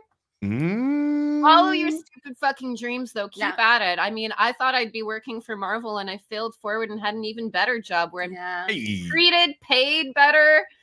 Oh my gosh, I'm involved in my own work all the way through. It's weird. That's a lot. Weird. Grey Ghost with a $20. Shout out to the Soska Sisters. That nearly made sense. Shout out to the Soska Sisters. Easy for me to say, alliteration. I only just learned about them during the Ice and One campaign and slowly going through their works. Kind of hard not to love Jen and Sylvia and their energy. I will simp hard und true. Oh, thank you. Thank you, Grey Ghost. Thank you for watching. We promise not to let you down. We love you. Wow. I've got no doubt you will not. Isaac Desomo. What up, Isaac? 4-month membership. Thank you. Apologies if I have butchered your surname there. Wild Hunter with a £2 says Soska's do Zatanna. I'd watch that. Yes. Oh, hello. Hi. I'm texting Axel. He's ready. We had a lot of really great ideas for her because we're nice Catholic girls. We've studied the occult and other like magic and Crowley and all that cool stuff. And I will say that we took every good idea that we were going to put into her and put it into the Rippaverse. Yeah. And we might be eventually writing other people. Somebody said they hope that we're writing, and my answer is yes. Oh no, it's Andrew's in the chat just ripping his hair out. He's like, shut up, twins, shut up. He's like, I gave that nice NDA message. Here we are. Eternia Twin with a $10 his first time as giggity. Love Jen and Sylvia. Can't wait to read Yaira. Their work is awesome and being the oldest by 1 minute. Love seeing their relationship and enthusiasm as watch American Mary. I'm going to have to. You like it. It's sexy, but a little scary. John Landis said it was too creepy for him, which was a career highlight for me. Really? I know, right? Wow. I know. Holy shit. Have you seen? Fucking hell. Okay. Jonathan Crow with a 9-month membership said the Soska Sisters, the only time they, them pronouns are appropriate. Yes, Welcome to the Rippaverse. Because it's plural. It's plural, They belongs to twins. Just another part of twin culture. We're an unrecognized visual minority. We are. One day it'll be our turn, and we're like, yeah, twins and everything. We've had like Dr. Mengele. Like we've had a hard go. With Identical twins have had a hard go. We have. I ain't gonna go there. Wolverine sticking with a membership has joined at the membership level. Thank you, dude. Nice. Appreciate you, Wolverine. Nicked is one of my favorite comic book sounds. Sneak. Davyverse with a £10 says, I get it. I am an intimidated / starstruck by you guys, but I'm gonna shoot my shot. And Shill just dropped my book, Mafioso Samurai, this morning. P.S. Gifted my grandma a review copy. She loved it. I hope so. She's your grandma. But you can get it on Amazon, chat. So if you go to Amazon and put Mafioso Samurai into Amazon, it should bring it up for you. Get it, Mafioso Samurai. We gotta hunt that down. That sounds awesome. That's a great mix. Could you imagine you're doing mob stuff and they just take out a katana? Hi, you need to watch Cowboy Bebop. I'm gonna love it, aren't I? Particularly when one character is called Vicious. And that's called it that for a reason. Good reason. Oh man. Next chat. Force goes to Marty with a £5. Says, I wondered what it was like working with former Superman Dean Cain in Vendetta for the Hoos Fund as. I will have to correct you. He is a current Superman in my heart. He is a great man. My God. Dean Cain, if you say something to him, he will come to your face and have a conversation. With you about it. He is also one of the only actors who has a lot of power because of his name and stuff. And he uses that power to help the directors get what they want. Originally, Vendetta had a really bad ending, and I wrote an ending, which is the ending in the film, and I really liked it. And Dean came up to me one day and said, this ending isn't working. You know what should work? And he pitched me my ending, and I was like, Dean, you read my script? And he said, no. And I said, well, there's another script that I wrote with like some more emotional stuff. And he's like, oh, well, tell me everything that was taken out, and I'll say I want all of that back in, and then we'll just do it. Which is exactly what Kane did with the script for See No Evil too. It's so great when you have like an actor on your side. Dean is way cooler than he has any right to be. Like there was a Friday, our first week, he bought the entire crew pizza. Like he would go to craft services and bring people sandwiches. He was so fun to work with, and it was so fun to get him to be evil. And Vendetta was our Punisher versus the Kingpin movie. We had the Big Show playing Kingpin ex-cop character, and Dean was this cop that got disillusioned and became a murderer. And it was so fun directing him. And I remember telling him, like, Dean, we're kind of like the Punisher, so can you growl? Like when you talk, can you like drop your voice and growl all sexy?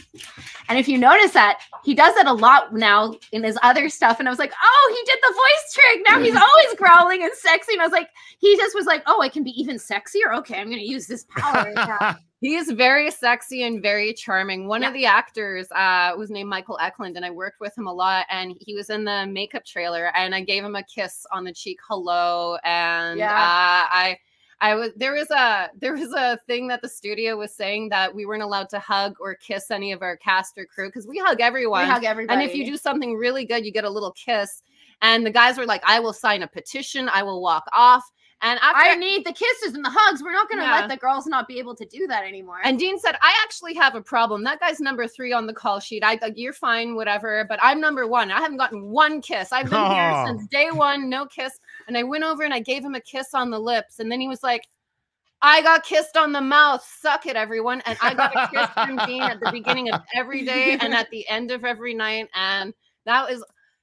It was so cute. It was a little like, hi, I'm getting to kiss hello, a movie star. He was such a pro on the last day. He's like, I don't think we're going to do a full day. I was like, what? I was like, but we have all this shit to get through. And he's like, it's going to be half day.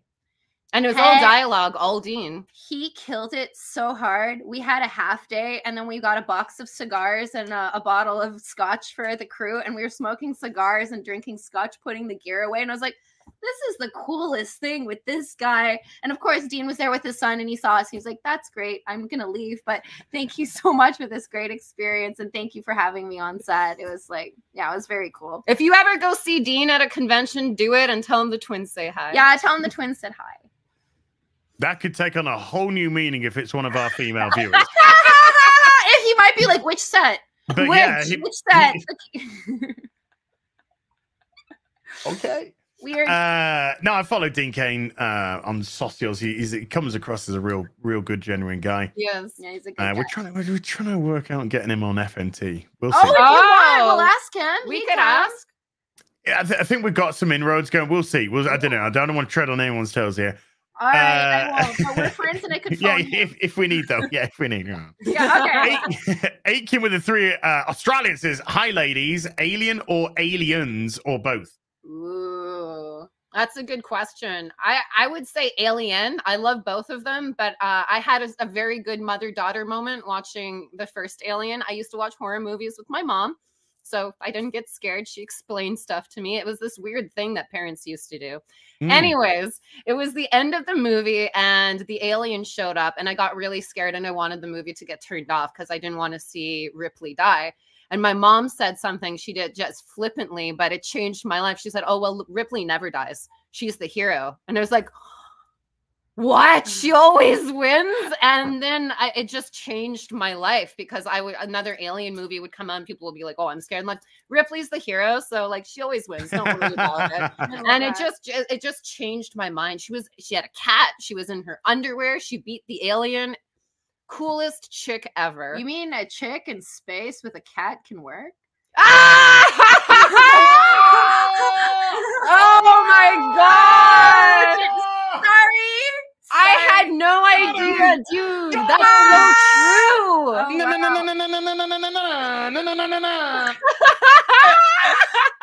My answer would be aliens, only for the Hollywood story that when Buddy went in to pitch the movie, he wrote alien on the whiteboard. James Cameron is Buddy, by the way, in this story. Well, we're Canadian, but by Buddy, you should be able to know which Buddy I'm talking about, eh? Anyway, right? So he goes and he puts alien on the board, and then he puts aliens.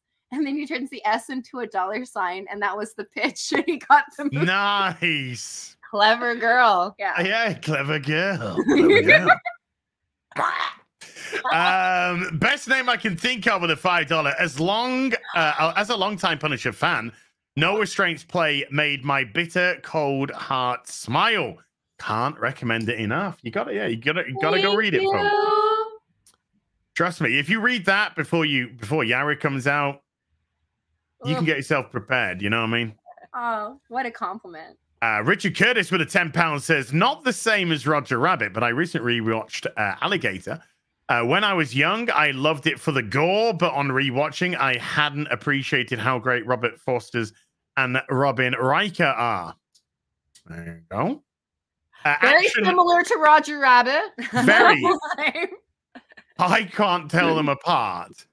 But there you go. I am very much animalist in my bigotry.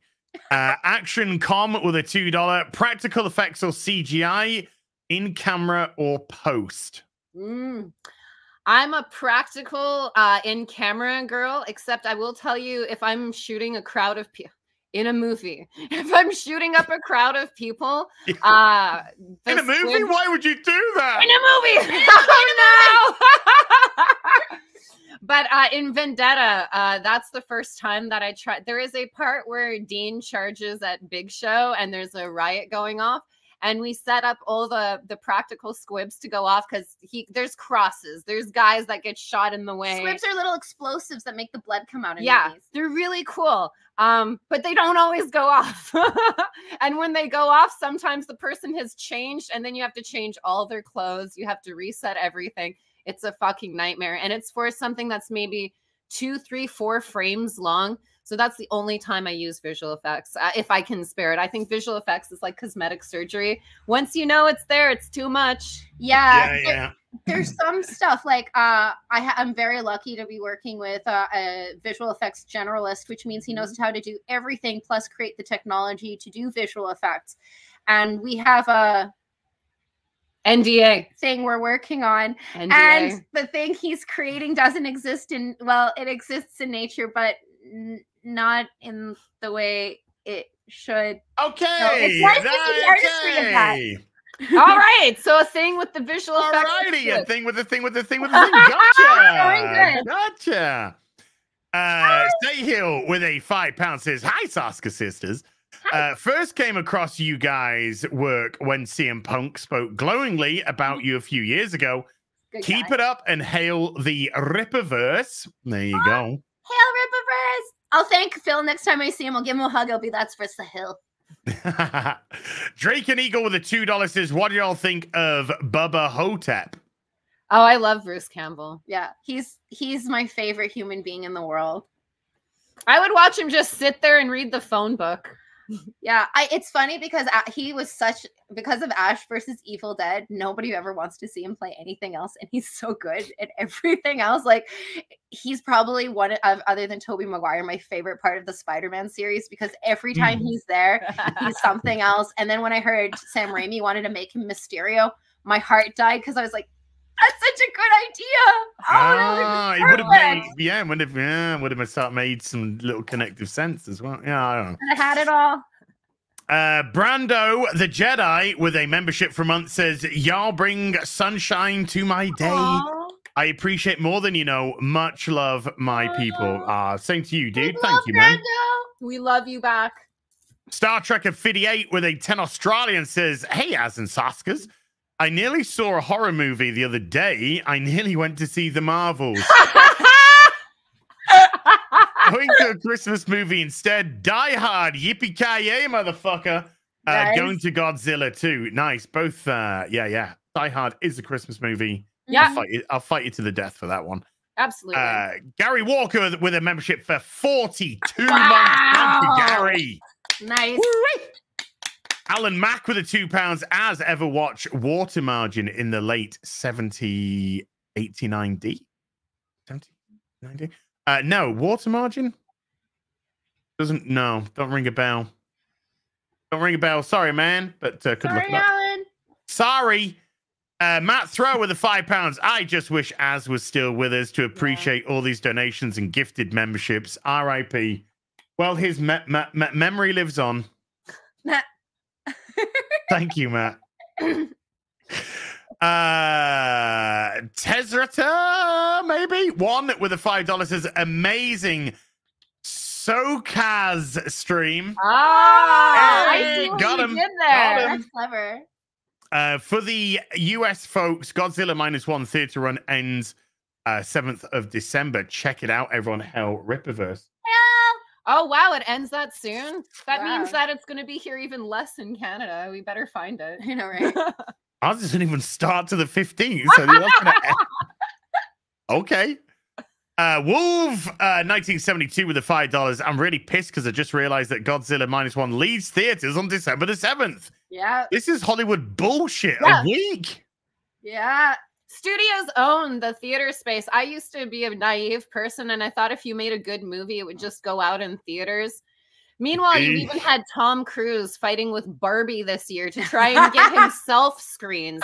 If Tom Cruise can't get a fucking theater to show his movie, a brilliant a $15 million movie that they consider niche, no chance in hell. No. No matter how good the movie is, it doesn't matter. And it might be the streaming rights, because I don't know if you remember Fincher's Killer with Fassbender just came out, and you couldn't find it in theaters anywhere. And that's because they just wanted you to watch it on Netflix. On Netflix, yeah. Well, I'm definitely going to go see it when it comes out over here. And it made 34 million over the weekend, so it's pretty much made all its money back. So everything from here on in is just going to be profit. Nice. Yay, Godzilla! Yay, Godzilla. Guy Incognito with a 20 Canadian says, I was apprehensive when I first started watching Az, but now I'm convinced that you and the entire FNT crew are genuine. Aww. Sorry if it came off as harsh. That was not my intent. Here's 20 for 20 because he just gifted another 20 membership. What a guy! Yes. Yeah, guy. Hey, Guy, even if you got one over, that's a win, dude. If you could, so either way, absolutely fine, bud. Absolutely fine. Johan Lundberg with 100 Swedish. It says, greetings, Az and the Soskas. I have followed Hill versus Babyface for a good while now. He's funny as fuck. Yeah. Fuck yeah, I am. Didn't know about the Soska Sisters, but already in love. We'll definitely check up on your work. There you go. Thank you. It's all for free on Tubi, except Vendetta's on HBO. There you go. And Guy, again, massive thank you to Guy. Daniel Carroll has become a member. So thank you, Daniel. Appreciate you. Welcome, Daniel. Isaac Desormeaux with a $2 says, Soska's coming to Matsuri next year. Yeah, I'll go if so. Oh, sick. Where is that? Anime Matsuri. It's con. Anime Matsuri. Ooh, I would love to. We are going to be doing a lot of appearances for the Rippaverse, and we are going to be signing every Yaira that you stick in front of us. Even if you stick your child in front of us, I'll just put a Yaira on there. Thanks for buying Yaira. But yeah, please hit us up online for any possible places we can go, and also harass conventions and say, we want to hug the Soska Sisters. Yeah, and I think we should go to an anime one because we already are planning anime cosplays. Jen loves Robin, and I love Despite what I said about Nico Robin being useless half the time, I love her. Oh, spoken like a real fan. Yeah. Kalioth with a $10 says, hail.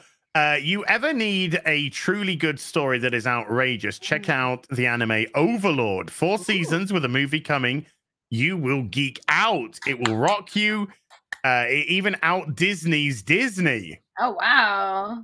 And then J1 has been a bard for 14 months. J1, thank you. That must be James Wan. Good job, James. Yeah, James Wan. Obviously, clearly. Good luck with Aquaman. Yeah.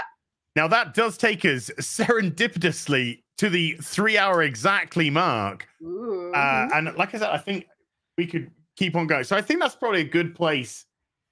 Always leave them wanting more. Yeah. Well, maybe Always we can do it again if chat wants it.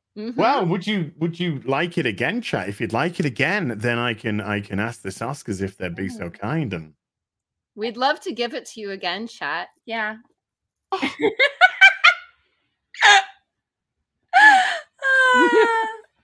Who can turn that down? Yes, they say yes. We'd like to have it given to us again. Oh, yay! Consent. We're down. No touching without consent. Consent given. Consent given. Daniel Carroll with a $5. With us being gone, my heart breaks because I'll never hear St. Jesus George Lionheart Floyd ever again. Thoughts on Dark City 1998? R.I.P. Silverback. I couldn't possibly do that. Did we miss your St. George Jesus Lionheart Floyd of the day? Because I caught it yesterday. I have not clearly done a St. Jesus George Lionheart Floyd today. Whoa. It could happen at any time. It could. It may be. St. Jesus George Lionheart Floyd! Yay! Mike's done. Now, look up. And scene.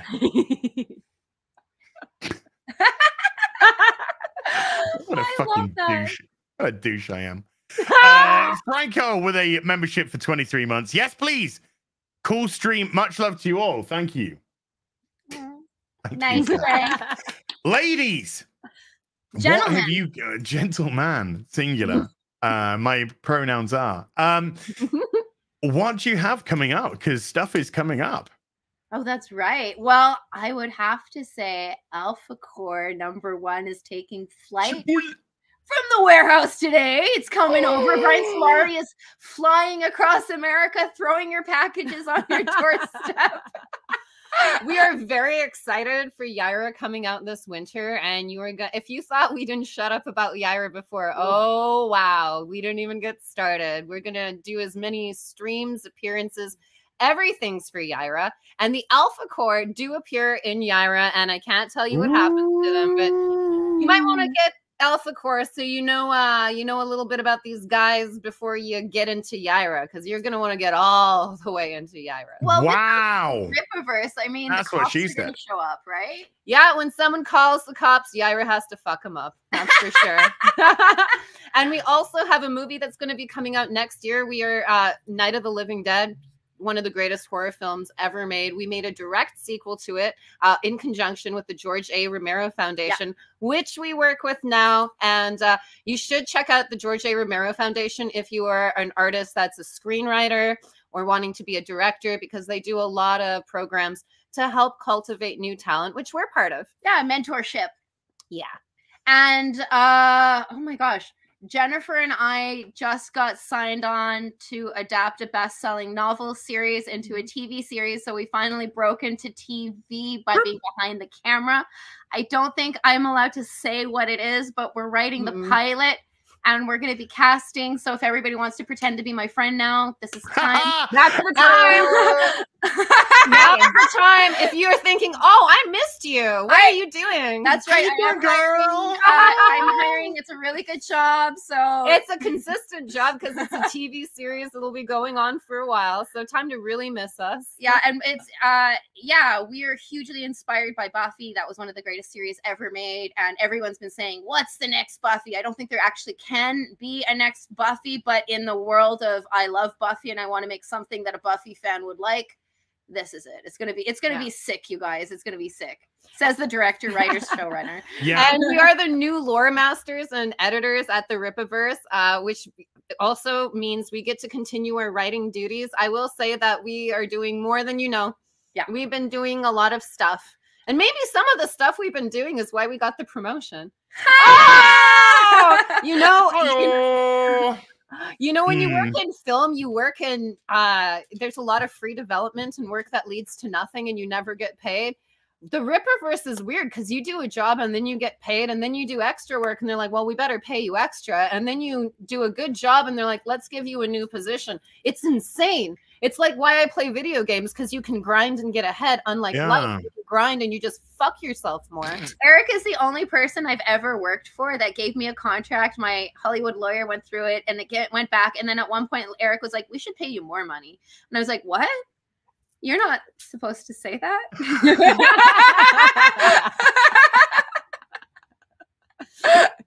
Okay. Okay, where's the trick? Okay. You mean, and you respect me? What? Weird. I feel scared. I accept your terms, Eric. Yeah. I accept your terms. Wonderful. And then Yaira is probably maybe due February.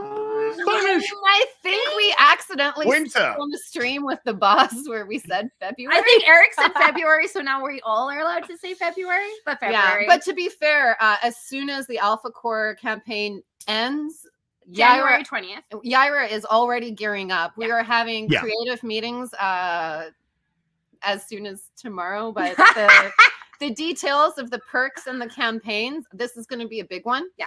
And there's a lot of really, there's stuff that, if one of the big two put any of those ideas in with their characters, it would be like just printing money. But it's nice to see such unrecognized opportunities to do a little extra for the fans and give them kind of a really unique experience that gets them like, oh man, well, I did this one thing and then I pledged this and I got this thing that it changed my life, being able to have or do this thing.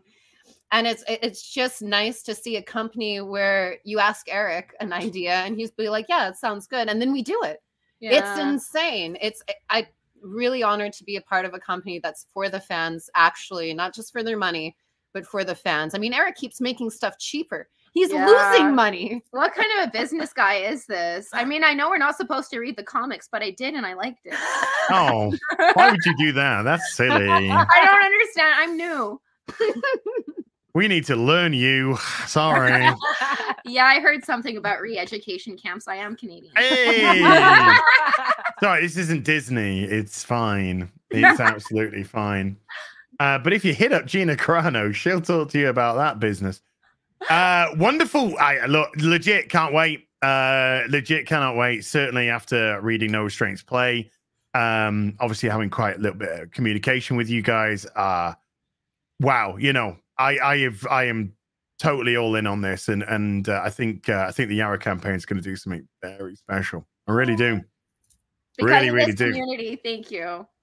It's crazy, but it's amazing what happens when A, you put something out which people want to buy, and B, you put something out based on your actual customer base. It's so weird.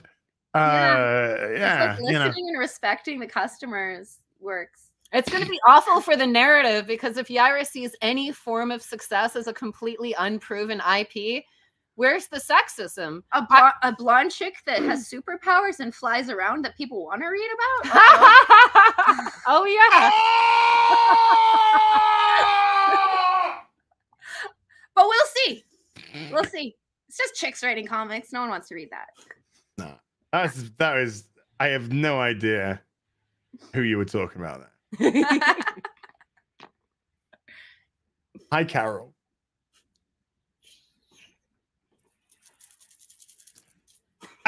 Also, look, it's gonna be big time. So it's so funny that Alpha Core is starting to fulfill today. Starts today. Campaign doesn't end till January the 20th. Then you've got Yaira coming February, and then after Yaira, there's Gooding. So Gooding is insane. Oh my god, that was a book that we read, and maybe my favorite villain in the whole series is in that. I thought that was going to be just like I forgot that Magic Mike Barron is like one of the best writers ever. So when I looked at it, I was like, oh my god, this is so even good. The name of the character was so intriguing. We're like, don't spoil Gooding for yourself. Just take a peek at that one character because the name is interesting. When I first saw it, I thought it read as Good Dying. That's how. Then I heard Eric on the street saying Gooding. And I thought like, I kind of like the Good Dying bit. It's Good Dying sounds like. Good Dying. I don't want to spoil anything, but it's I don't know what you're talking about. Stop reading things. Don't read the comics. I can't. Why? Nobody did. Just very quickly before we go, the J1 with the £2 says amazing stream. Thank you, ladies and Az. Thank you, Joey Ellis with a 9-month membership. Az, will you do a reaction of Robin Hood if it gets renewed? Absolutely. That I've made more money than fucking Director X has on that fucking show. Star Trek of 58 has been a member for 41 months. R.I.P. Az, and hey, Soska Sisters, I really want to check you girls out. Giggity. I mean, your workout. You girls are so unreal, so real, unlike some Hollywood. And Rabnad, yeah, it's Canadian, you know. What it's all about? What it's all about? Never mind. Rabnad, oh my god, Scubbler with a 6 month says Ripper Claus is coming to town. My favorite Christmas special, by the way. Merry Christmas to the Soska Sisters. Love your infectious sweetness. Oh my goodness. Thank you. Well, it's been absolutely wonderful to have you on the show. I'm pretty sure there were a gazillion things we can go into without any doubt whatsoever. Really appreciate your time. Believe me, I think the Rippaverse is in very good hands. Very good hands indeed. So expect greatness. Because that's what happens when competent people get put in charge.